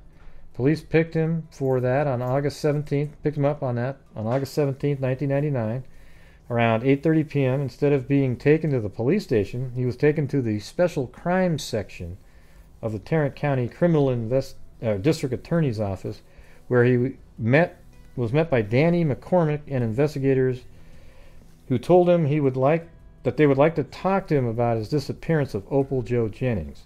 Franks agreed with everything they asked. He agreed to his car being searched. It's hard for me to read because I have to lean way back and I can't sit next to the computer like I do. He also waived his Fifth Amendment right and agreed to talk with investigators. McCormick waited for the polygraph examiner, Eric Holden, to arrive. This wasn't wasted time. Although he didn't question Franks during the time, McCormick was building a rapport with him. Holden arrived around 10:30 p.m. and it was showtime. Before administering a polygraph, the examiner must first determine if the subject is voluntarily agreeing and if they are capable of taking the polygraph. They cannot be medicated or intoxicated. They can't be suffering under severe mental defect. The polygraph examiner needs to set a baseline by asking questions with known answers. Anyways, by 2 p.m., Holden was ready to start the test. Half hour later, it was conducted. The test indicated deception by Franks. Anyways, listen to this part down there. I'm going to include the entire confession. Read it for yourself. Well, what's this one? If you click on that. Okay, so it's in this document here. So listen to what he says. You want to hear some disturbing shit? This is what I think we're about to read here is what the pedophile wishes was going on. Like, that's his sort of his fantasy. Okay? Listen to this shit. It's just disgusting. On March 26, 1999, I went to Saginaw, Texas to see my brother. That's exactly what he did on that street. When I saw Opal, Jennings, and 2 other kids playing in a field beside a house. This was about 4 p.m. in the afternoon or a little later. I was driving a Ford Cougar and was by myself. I went by Danny's house, saw the girls and a boy outside playing in the field. I stopped to talk to them, and Opal said, "Where are you going?" You know, like as if she's just going to be... I was in the car, and Opal was talking to me through the fence. She asked where I was going, and I told her that I was going to see if my brother was home so I could go visit with him. I told Opal, if he's not here, I'm going home. She said they might be at work, and then asked her how she was doing, and she said she was doing good in school. She said that she was getting good grades. She came up to the car on the driver's side. The driver's door was open. She came up to the door, gave me a hug, and took my hand. I asked her if she was passing, and she said, "I hope so." I don't know what that means, but like getting in the car with them. I don't know. I then told her that if she was doing good in school, then she would. Oh, like, what does he mean by passing? I don't know. I hope you pass. Oh, passing the school. Okay. I hope you pass. The other kids wanted her to hurry up so she could play with them. I said, "You need to get back and finish playing what you are playing." They were playing some kind of ball, he said. She reached into the car. I thought she was going to try and grab me. I didn't know what she was going to try to do, so I pushed her back and said, "What are you trying to do?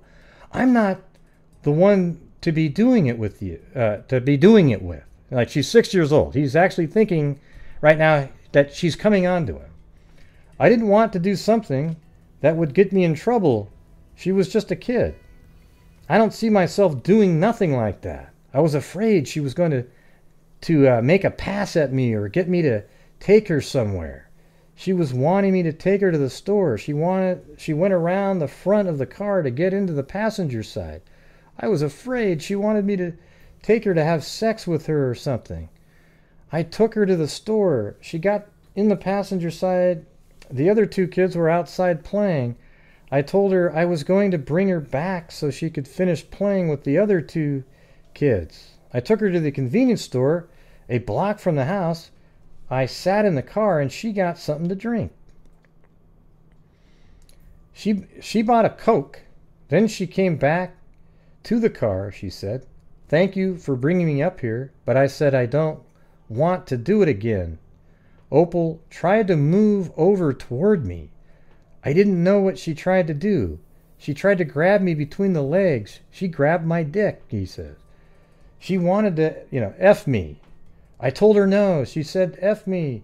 She tried to take her pants off. I told her no. She asked me why. I said, "Why?" And I said, "Because I don't do that." She asked me why, and I said, "Because you're too young and I could get in trouble for it." I mean, isn't this the sickest shit you've ever heard in your life? See, this is what this guy is wishing. Okay? That's why he's coming up with this stuff. He actually said this in his, his quote, confession. She unzipped my pants, took my... and had it in her hand. She went down like she was going to go down on it. I pushed her back. I put my Johnson back in my pants. She was sitting beside me when she went to bend over. I pushed her back. I said, I'm not going to have sex with somebody younger than I am. I told her that she needed to get out of the car. This happened on the way back to the store. I took her to the house and left her off at the same place where I talked to her at. I don't know if she went in the house or not. I just wanted to get away from her. You know, what a sick freak. I mean, monster, right? Like, oh, God. Just think about that. He's not only is he blaming her, the kid's 6 years old, for God's sakes. And all the witnesses said that he punched her and threw her into the passenger side.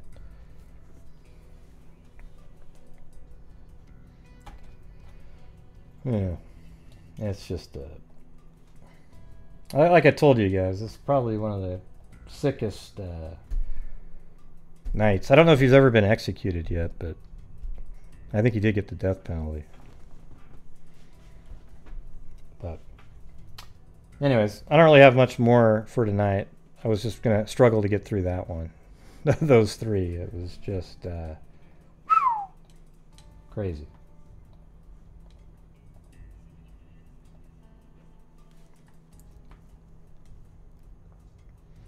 Yeah, that's some of the sickest shit I've ever heard. I mean, he's telling a story as if this little 6-year-old came on to him. But why would he even put that in his story? Right? Like, it's just, his original story could have just been, yeah, I mean, I was there, because they hadn't found her yet, right? But he put that in there because he was fantasizing about it.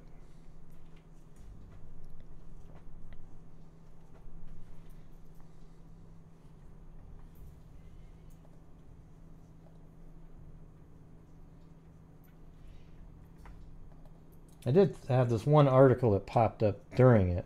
I think it was this one. So these are where I got these two. This one article had the one on Amber, this one on the one we were just talking about, on Opal, and then, but then it just keeps going. It's like this whole publication that was just all about these, I don't know if some of them are solved or unsolved. And this is from 2016.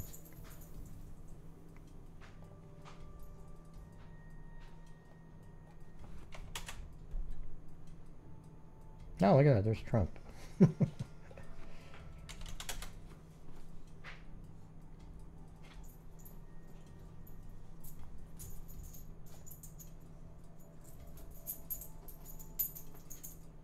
There it is. The unsolved murder of Benny Faye Lennox.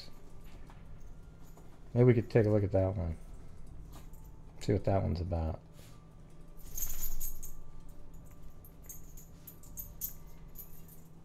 The vicious murder of a 16-year-old black girl in 1955 enraged and captivated the African-American community, started rumors about a number of possible suspects, and exposed the less than stellar, indeed less than average, performances of the Fort Worth Police Department and the Tarrant County District Attorney's Office. It was in the day of Jim Crow, a time when the death of Benny Faye Lennox exposed the opposite of what many young people today proclaim Black Lives Matter. Now, this is 4 years ago. I guess that was back then, too. I was a young child when news came on July 27th that the girl's body had been discovered in a sloping wooded area called Baptist Hill, or more commonly, The Hill. In 2004, still haunted by, well, hold on a second. Let's see.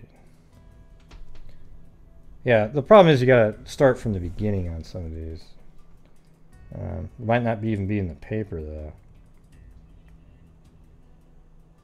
Maybe I'm gonna put this one on to the side here and see if I can find some more about it instead of just going over it randomly.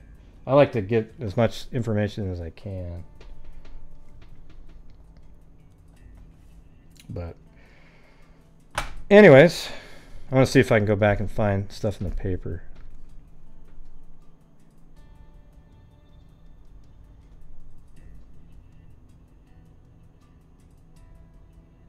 I don't think Kevin that has anything to do with it. I think he's just sitting there thinking.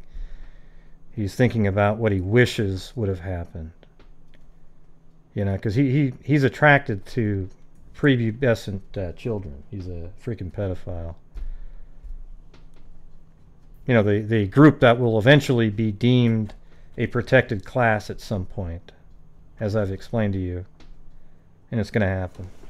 The non-practicing ones, of course.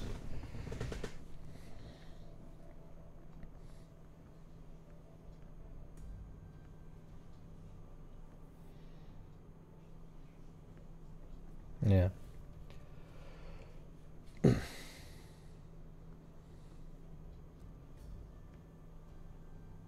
What's the note for? No, I'm leaving. I'm gonna go to bed early tonight. It's a little bit slow anyways on the... Yeah, it's pretty... I don't think he's trying to insinuate anybody, I think. Yeah, I mean, of course that's what he's trying to say, but the fact that what's weird about him is he implies himself almost immediately after putting her in his own car and then saying she came on to him. Because then later he could sort of have an out. He could say, okay, I didn't really bring her home, but what happened was this is what happened, and then I panicked, and then you know.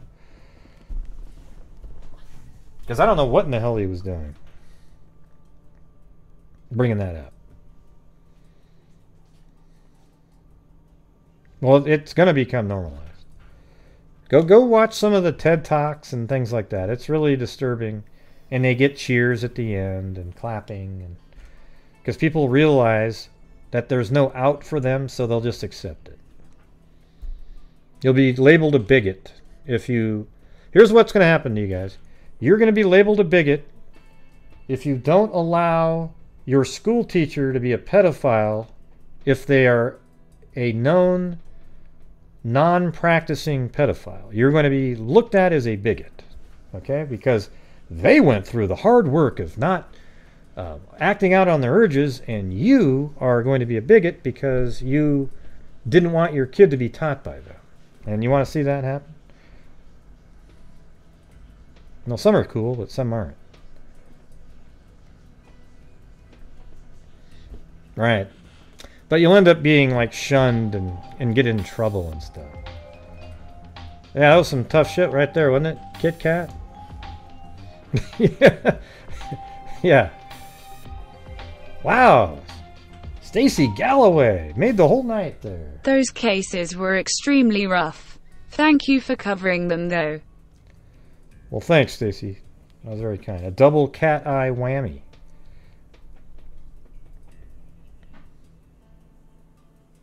Just keep your eye out for what I just told you, though, and see if it happens in the next 10 years. And then go, God, Gray talked about that. Oh, hell, I'll still be doing a show, I would think.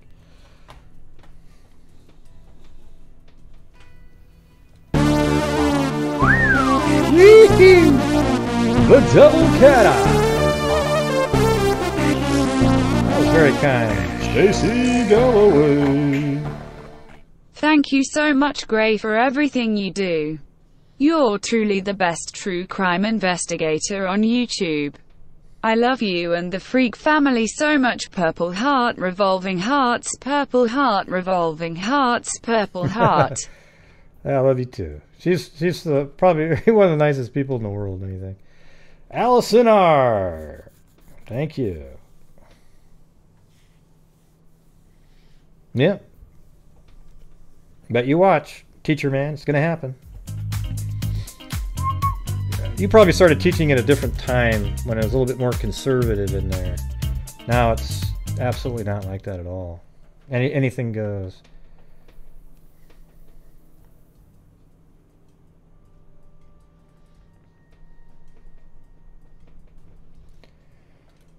Yeah.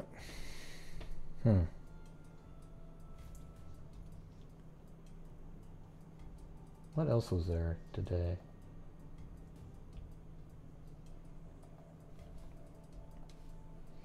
Oh yeah, here's the Shannon, Leila Cavett case.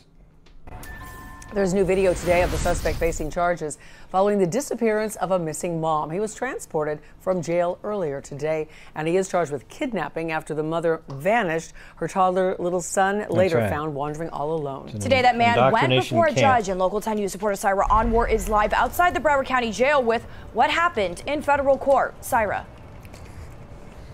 So that suspect, Shannon Ryan, is actually in the federal courthouse right now waiting for his name to be called to appear before that magistrate judge.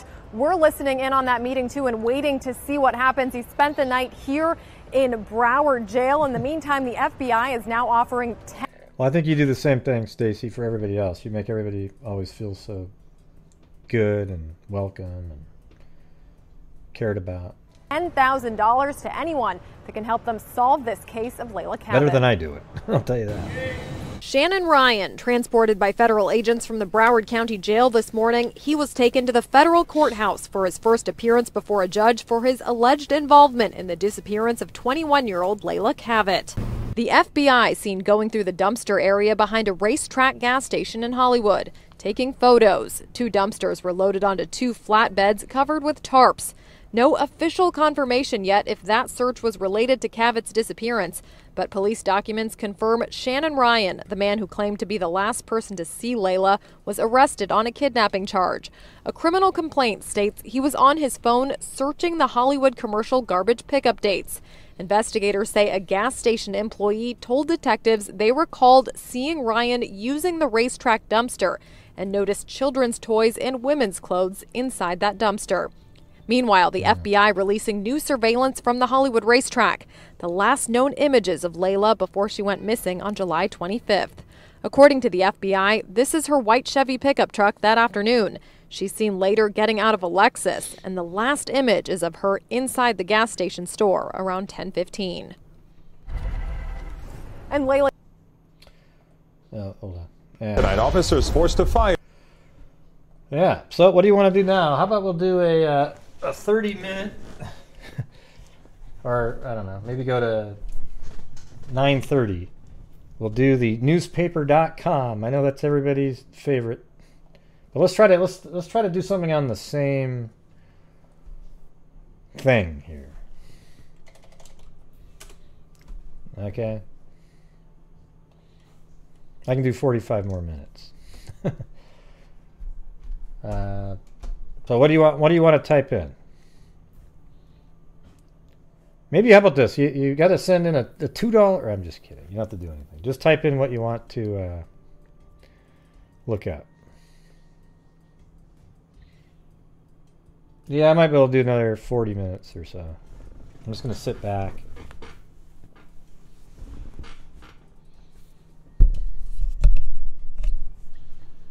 Yeah, he's a pretty strange guy, that Shannon guy.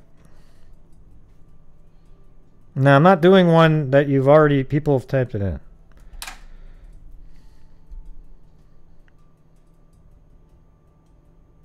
Ah, jeez. Maimed in Maine.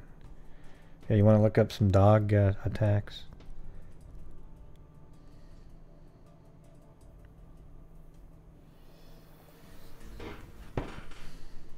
How about, let's just type in the standard dismembered body, and then we'll pick 1970 to 1981, and then pick, let's see, Florida.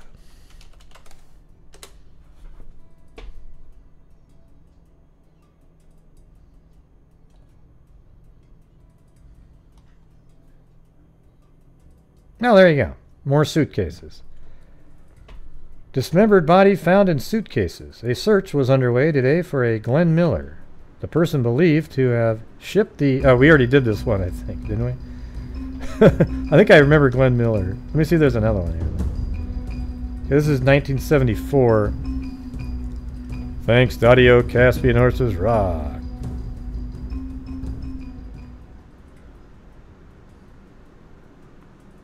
Let's see. A 28-year-old Tampa man was charged with first-degree murder today in what Sheriff Malcolm Beard described as the result of a love triangle, and after the dismembered body of another man was found floating in Cypress Creek. Beard said that Thomas Allen Hallowell, 28, of 1405 Villa Lane, Northside Village Apartments, was being held in county jail without bond on the murder charge. The dismembered body of Arnold Tresh, 30, 8824 of Inglewood Boulevard, Tampa, was discovered floating in the creek yesterday around 2:30 p.m. by Jim Lucas, a University of South Florida student. He spotted an object floating in the creek, and after wading out, discovered that it was the upper portion of a human body. Sick times, huh?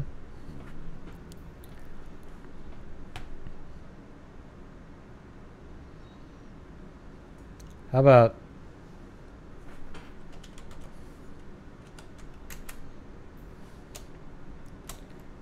we haven't tried, I mean, this is going to be crazy, but I'm just going to do a child's dismembered body. Let's see if it comes up, because that's sort of on the same theme. Just want to see what this says here.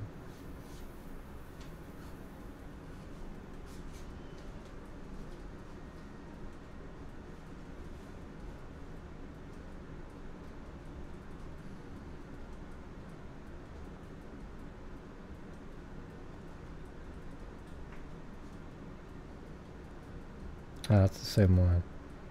How about get rid of Florida?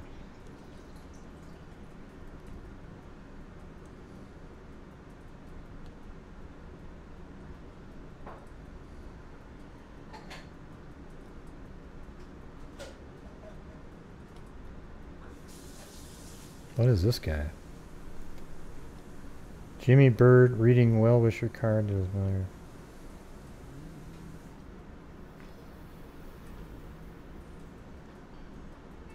In chilling detail, she describes how they dismembered the body and put it in a garbage bag and forced Denise to hold it. She tells how she later beat her 4-year-old son Edward Jr. when he asked what happened to his sister. From the gruesome starting point, reporter Carol Jenkins and John Hambrick delve into the woman's background to get the roots of this horrible story.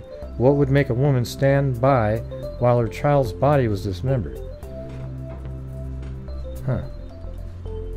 It's like it's some kind of a documentary or something. Thanks, Daudio Caspi Nurses Rock. Yeah, the feet washing up on the shore happens in Canada.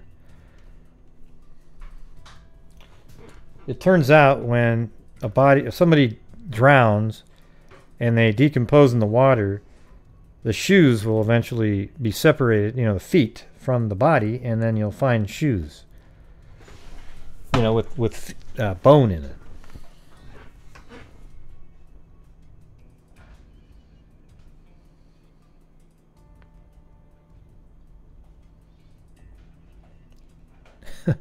Heads hanging from a tree. Gee, I'll try that one.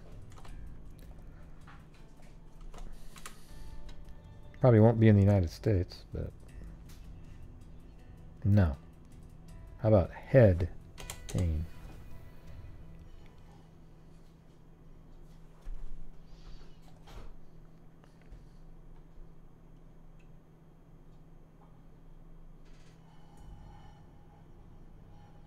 Yeah, probably some other, like a different country.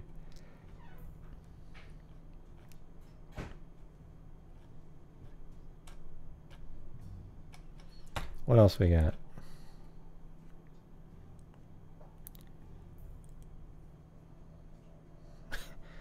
Unicorn violently dehorned in Wonderland?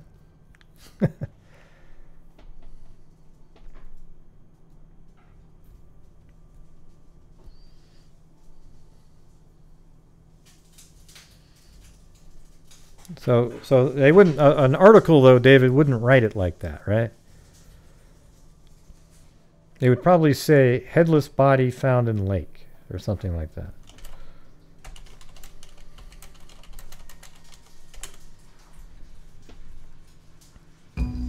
And there it is. Thanks, Allison R. Police are trying to identify the handless body of a young woman found submerged and badly decomposed in Greenwood Lake. This is in New Jersey. State police disclosed yesterday that the body, apparently mutilated to conceal the victim's identity, was snagged by a fisherman off Sterling Forest Beach.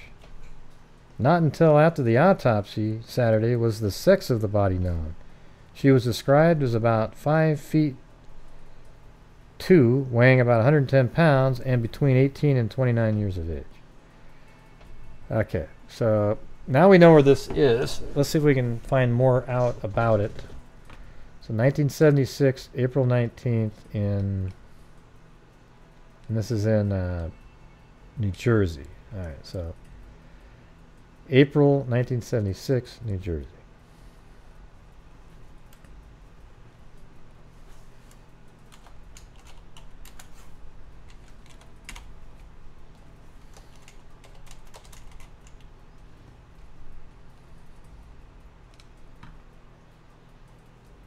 Okay, so there's only that one. So then, what happened after that? How about May 1976? Okay. And this might be more info on that one. State woman's accused slayer to fate. Let's see.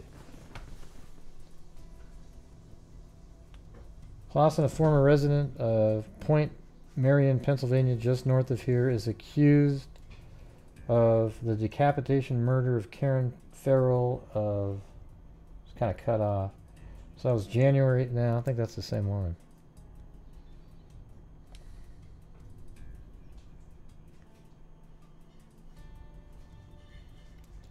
The man whose dismembered body was found in Munchie Dump Saturday died from a stab wound in his lower right chest. So then somebody cut him up. Yeah, sometimes they just never get solved. You know, these... Let me go back one. So what else they have in this? Decomposed in Greenwood Lake. Okay, so let's put in...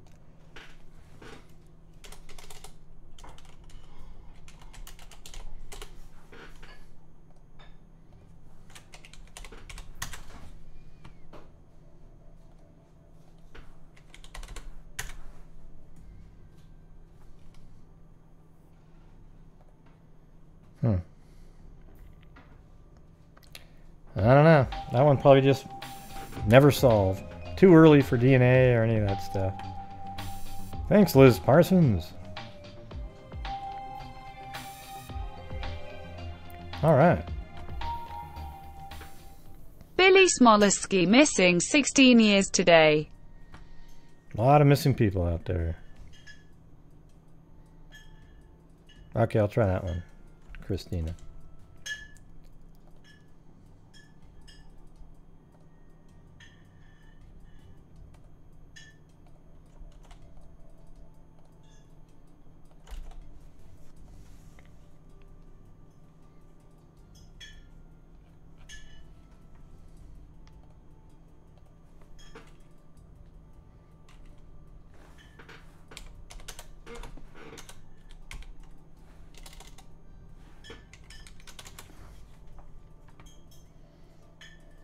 Yeah, it didn't come up with anything.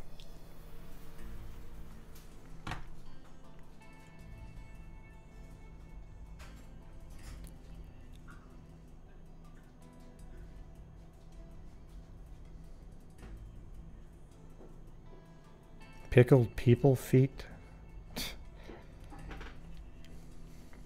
Come on, try to think of something that leads to a crime, okay? You guys always struggle with the same thing. Think if you were looking up something on newspapers.com about certain types of cases and come up with that. Every week. Oh, God, the word arson. How many hits do you think that's going to give? Honestly. I mean, it'll probably be 50,000 of them and it'll all be the same.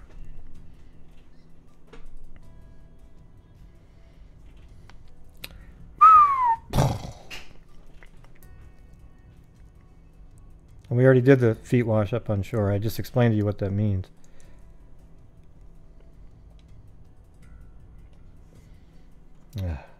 Be more specific, though. You know, like, put a gender in there, do everything. I mean, you know, bodies buried in cement, yada, yada, yada. Bodies buried alive. There's a billion of those. It's just...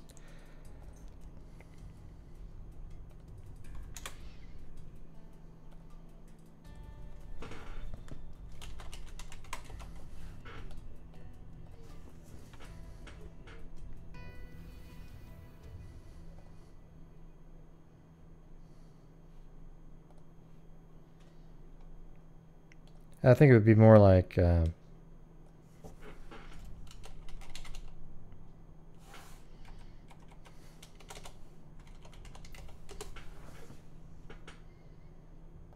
see, you gotta think about how a newspaper would word it. See, police say a rich Los Angeles doctor confesses he buried body under cistern. Okay, this is 1925.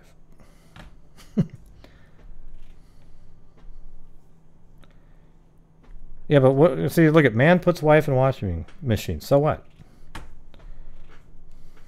You know, like I'm just saying, it's not gonna.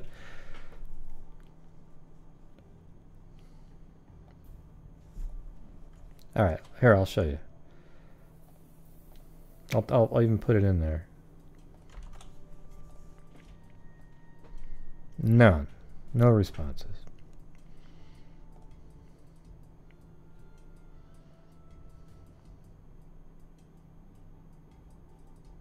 Yeah, these are just ads for washing machines.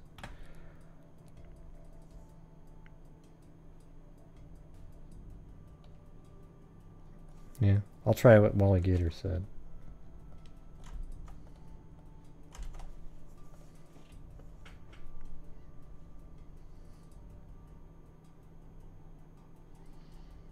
Nah, it doesn't look like it.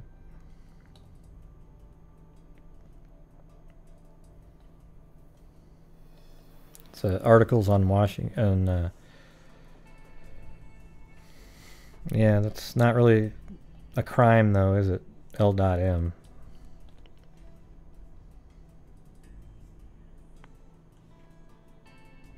Yeah, let's do, oh, forget it. If we don't want to do that, we'll type in unidentified flying object. And then go 1947 to 1960.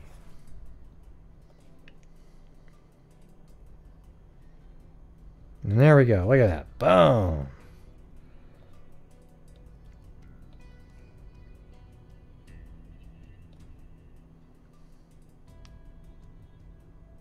This is from 1958. During a recent TV program on unidentified flying object, a disclosure I started to make was suddenly cut off the air. In minutes, CBS switchboards all over the country were jammed with demands for the answer. Why had I been cut off? What had I tried to reveal? See, the same shit was going on even back then, right? Yeah.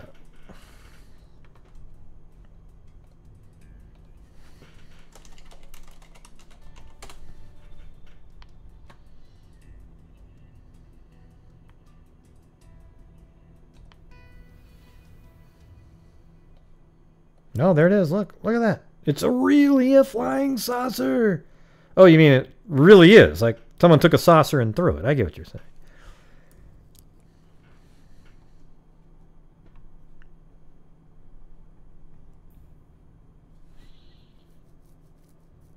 Yeah. Hey, Jessica, don't you think that's a little too long of a description?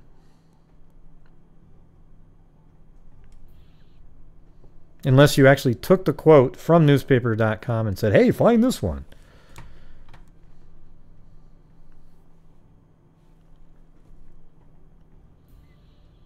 Man, you guys come up with some wild stuff. Body found tangled in electric wires. Okay.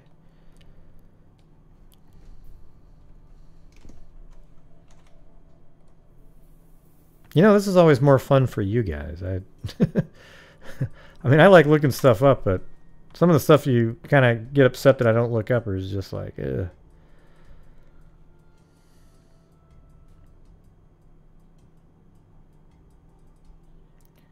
Kite flying fine, because your kite may be tangled in electric wires. Yay!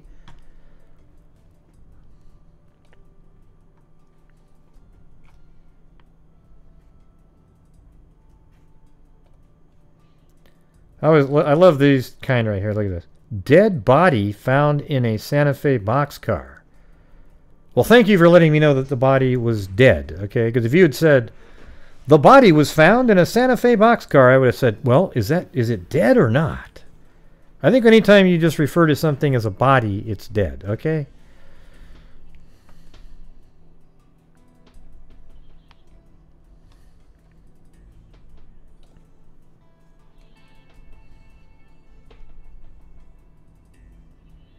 Cannibal house pack with bodies. Do you think that's literally... I'm not touching that one. Not touching it.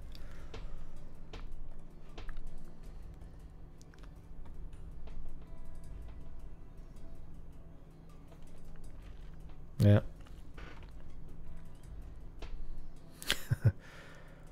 Daudio Caspian horses rock. Well, I've tried a bunch of your stuff, but...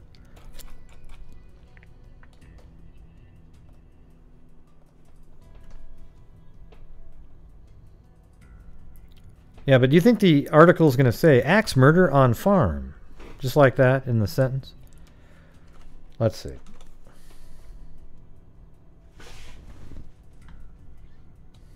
Oh, God. Maybe it does. From 1936. Look at that. Father slayer to fight charge. Tulare youth pleads not guilty to axe murder on farm. Oh, my God.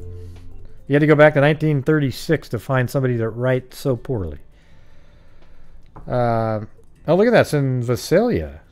Or the Golden State Killer. We've got some crap right there. Visalia, November 14th. Manuel M. Souza, 17, told Tulare farm boy pleaded not guilty to a charge of first-degree murder this morning when arraigned before a superior judge. Young Souza asserts he killed his brother, well-known dairyman, because he threatened his mother and members of the family.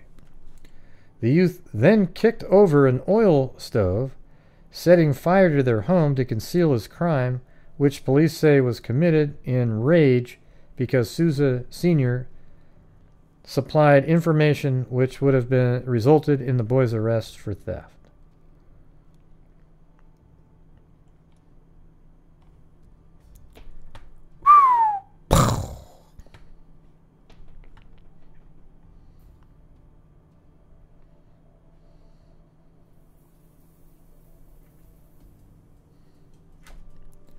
All right, I'll try Michelle Nicholas one.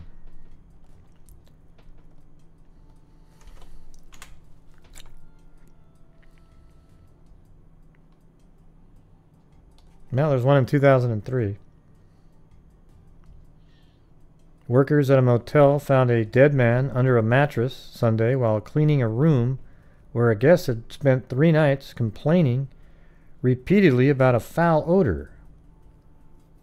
The guest first complained about the smell when he checked in Thursday at the Capri Motel just east of town in downtown Kansas City, but management told the man nothing could be done about the odor. The man checked out Sunday because he said he could no longer tolerate the smell. Police were called around 11 a.m. Sunday after cleaning staff lifted the mattress where the guests had been sleeping and found a man's body. The remains were not immediately identified. Wood panels around the underside of the bed hid the body from view. Oh, man. So it was like decomposing, and he should sue the hell out of that hotel. Jesus. Police were looking for someone to talk to about the body, but no arrests had been made. Oh, it was just an accident.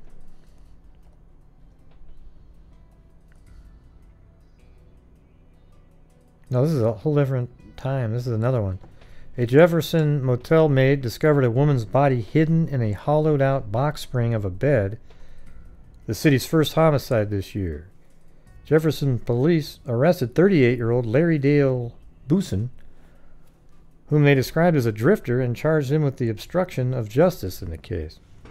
Police said the investigation is continuing and that additional charges could be filed. Police identified the victim as Darlene Nadeau, 38, of Lexington, Kentucky. They said Nadeau had been in Jefferson since December 23rd. An autopsy yesterday found that Nadeau had been strangled and that she died from asphyxiation.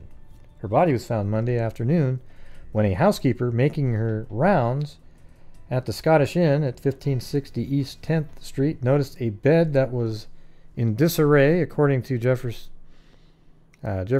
chief. The body was found in a box spring. I guess that's a thing. That's crazy. That's a good one there, Michelle Nicholas. You actually found sort of a weird niche. Like, what are the odds of that?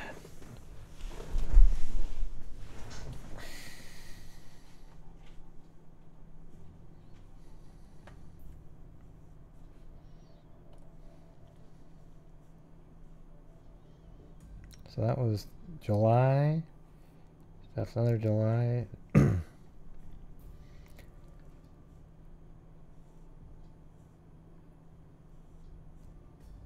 those are all the same ones.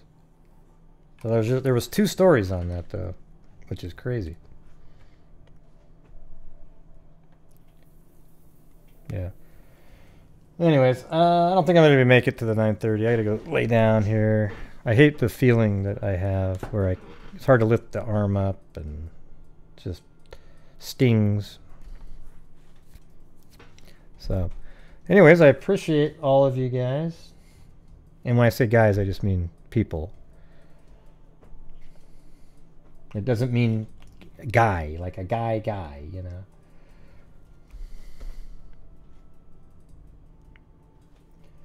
So thank you to Cairo, Teacher Man, 1955, became a member. Zozo, Crystal Ann, Meredith McKenzie, Dadio Caspian Horses Rock, and then Teacher Man with a donation. Miss Skiss, Dadio Caspian Horses Rock, Kika Keys, Linda Howell, Kit Kat, Kim F.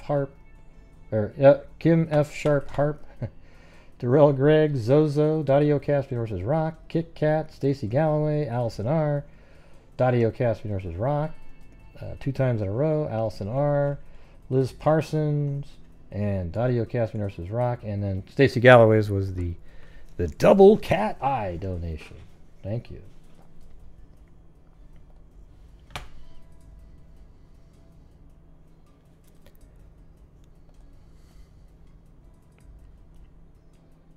Yeah.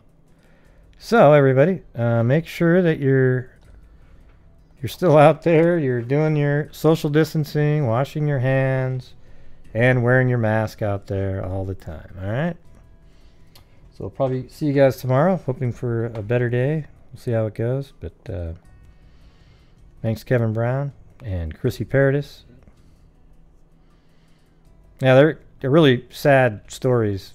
The 3 that I covered earlier, they suck. So that's it, everybody. Thank you very much for showing up tonight, and we'll probably be back on tomorrow. So until next time, well, let me wait for these. Sorry I'm so late. We'll catch playback. Feel better, Gray. Freak love. Well, thanks. Ding ding ding ding ding ding.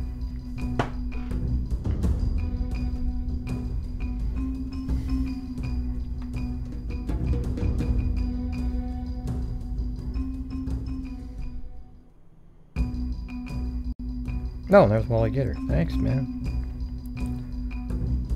Ding, ding, ding.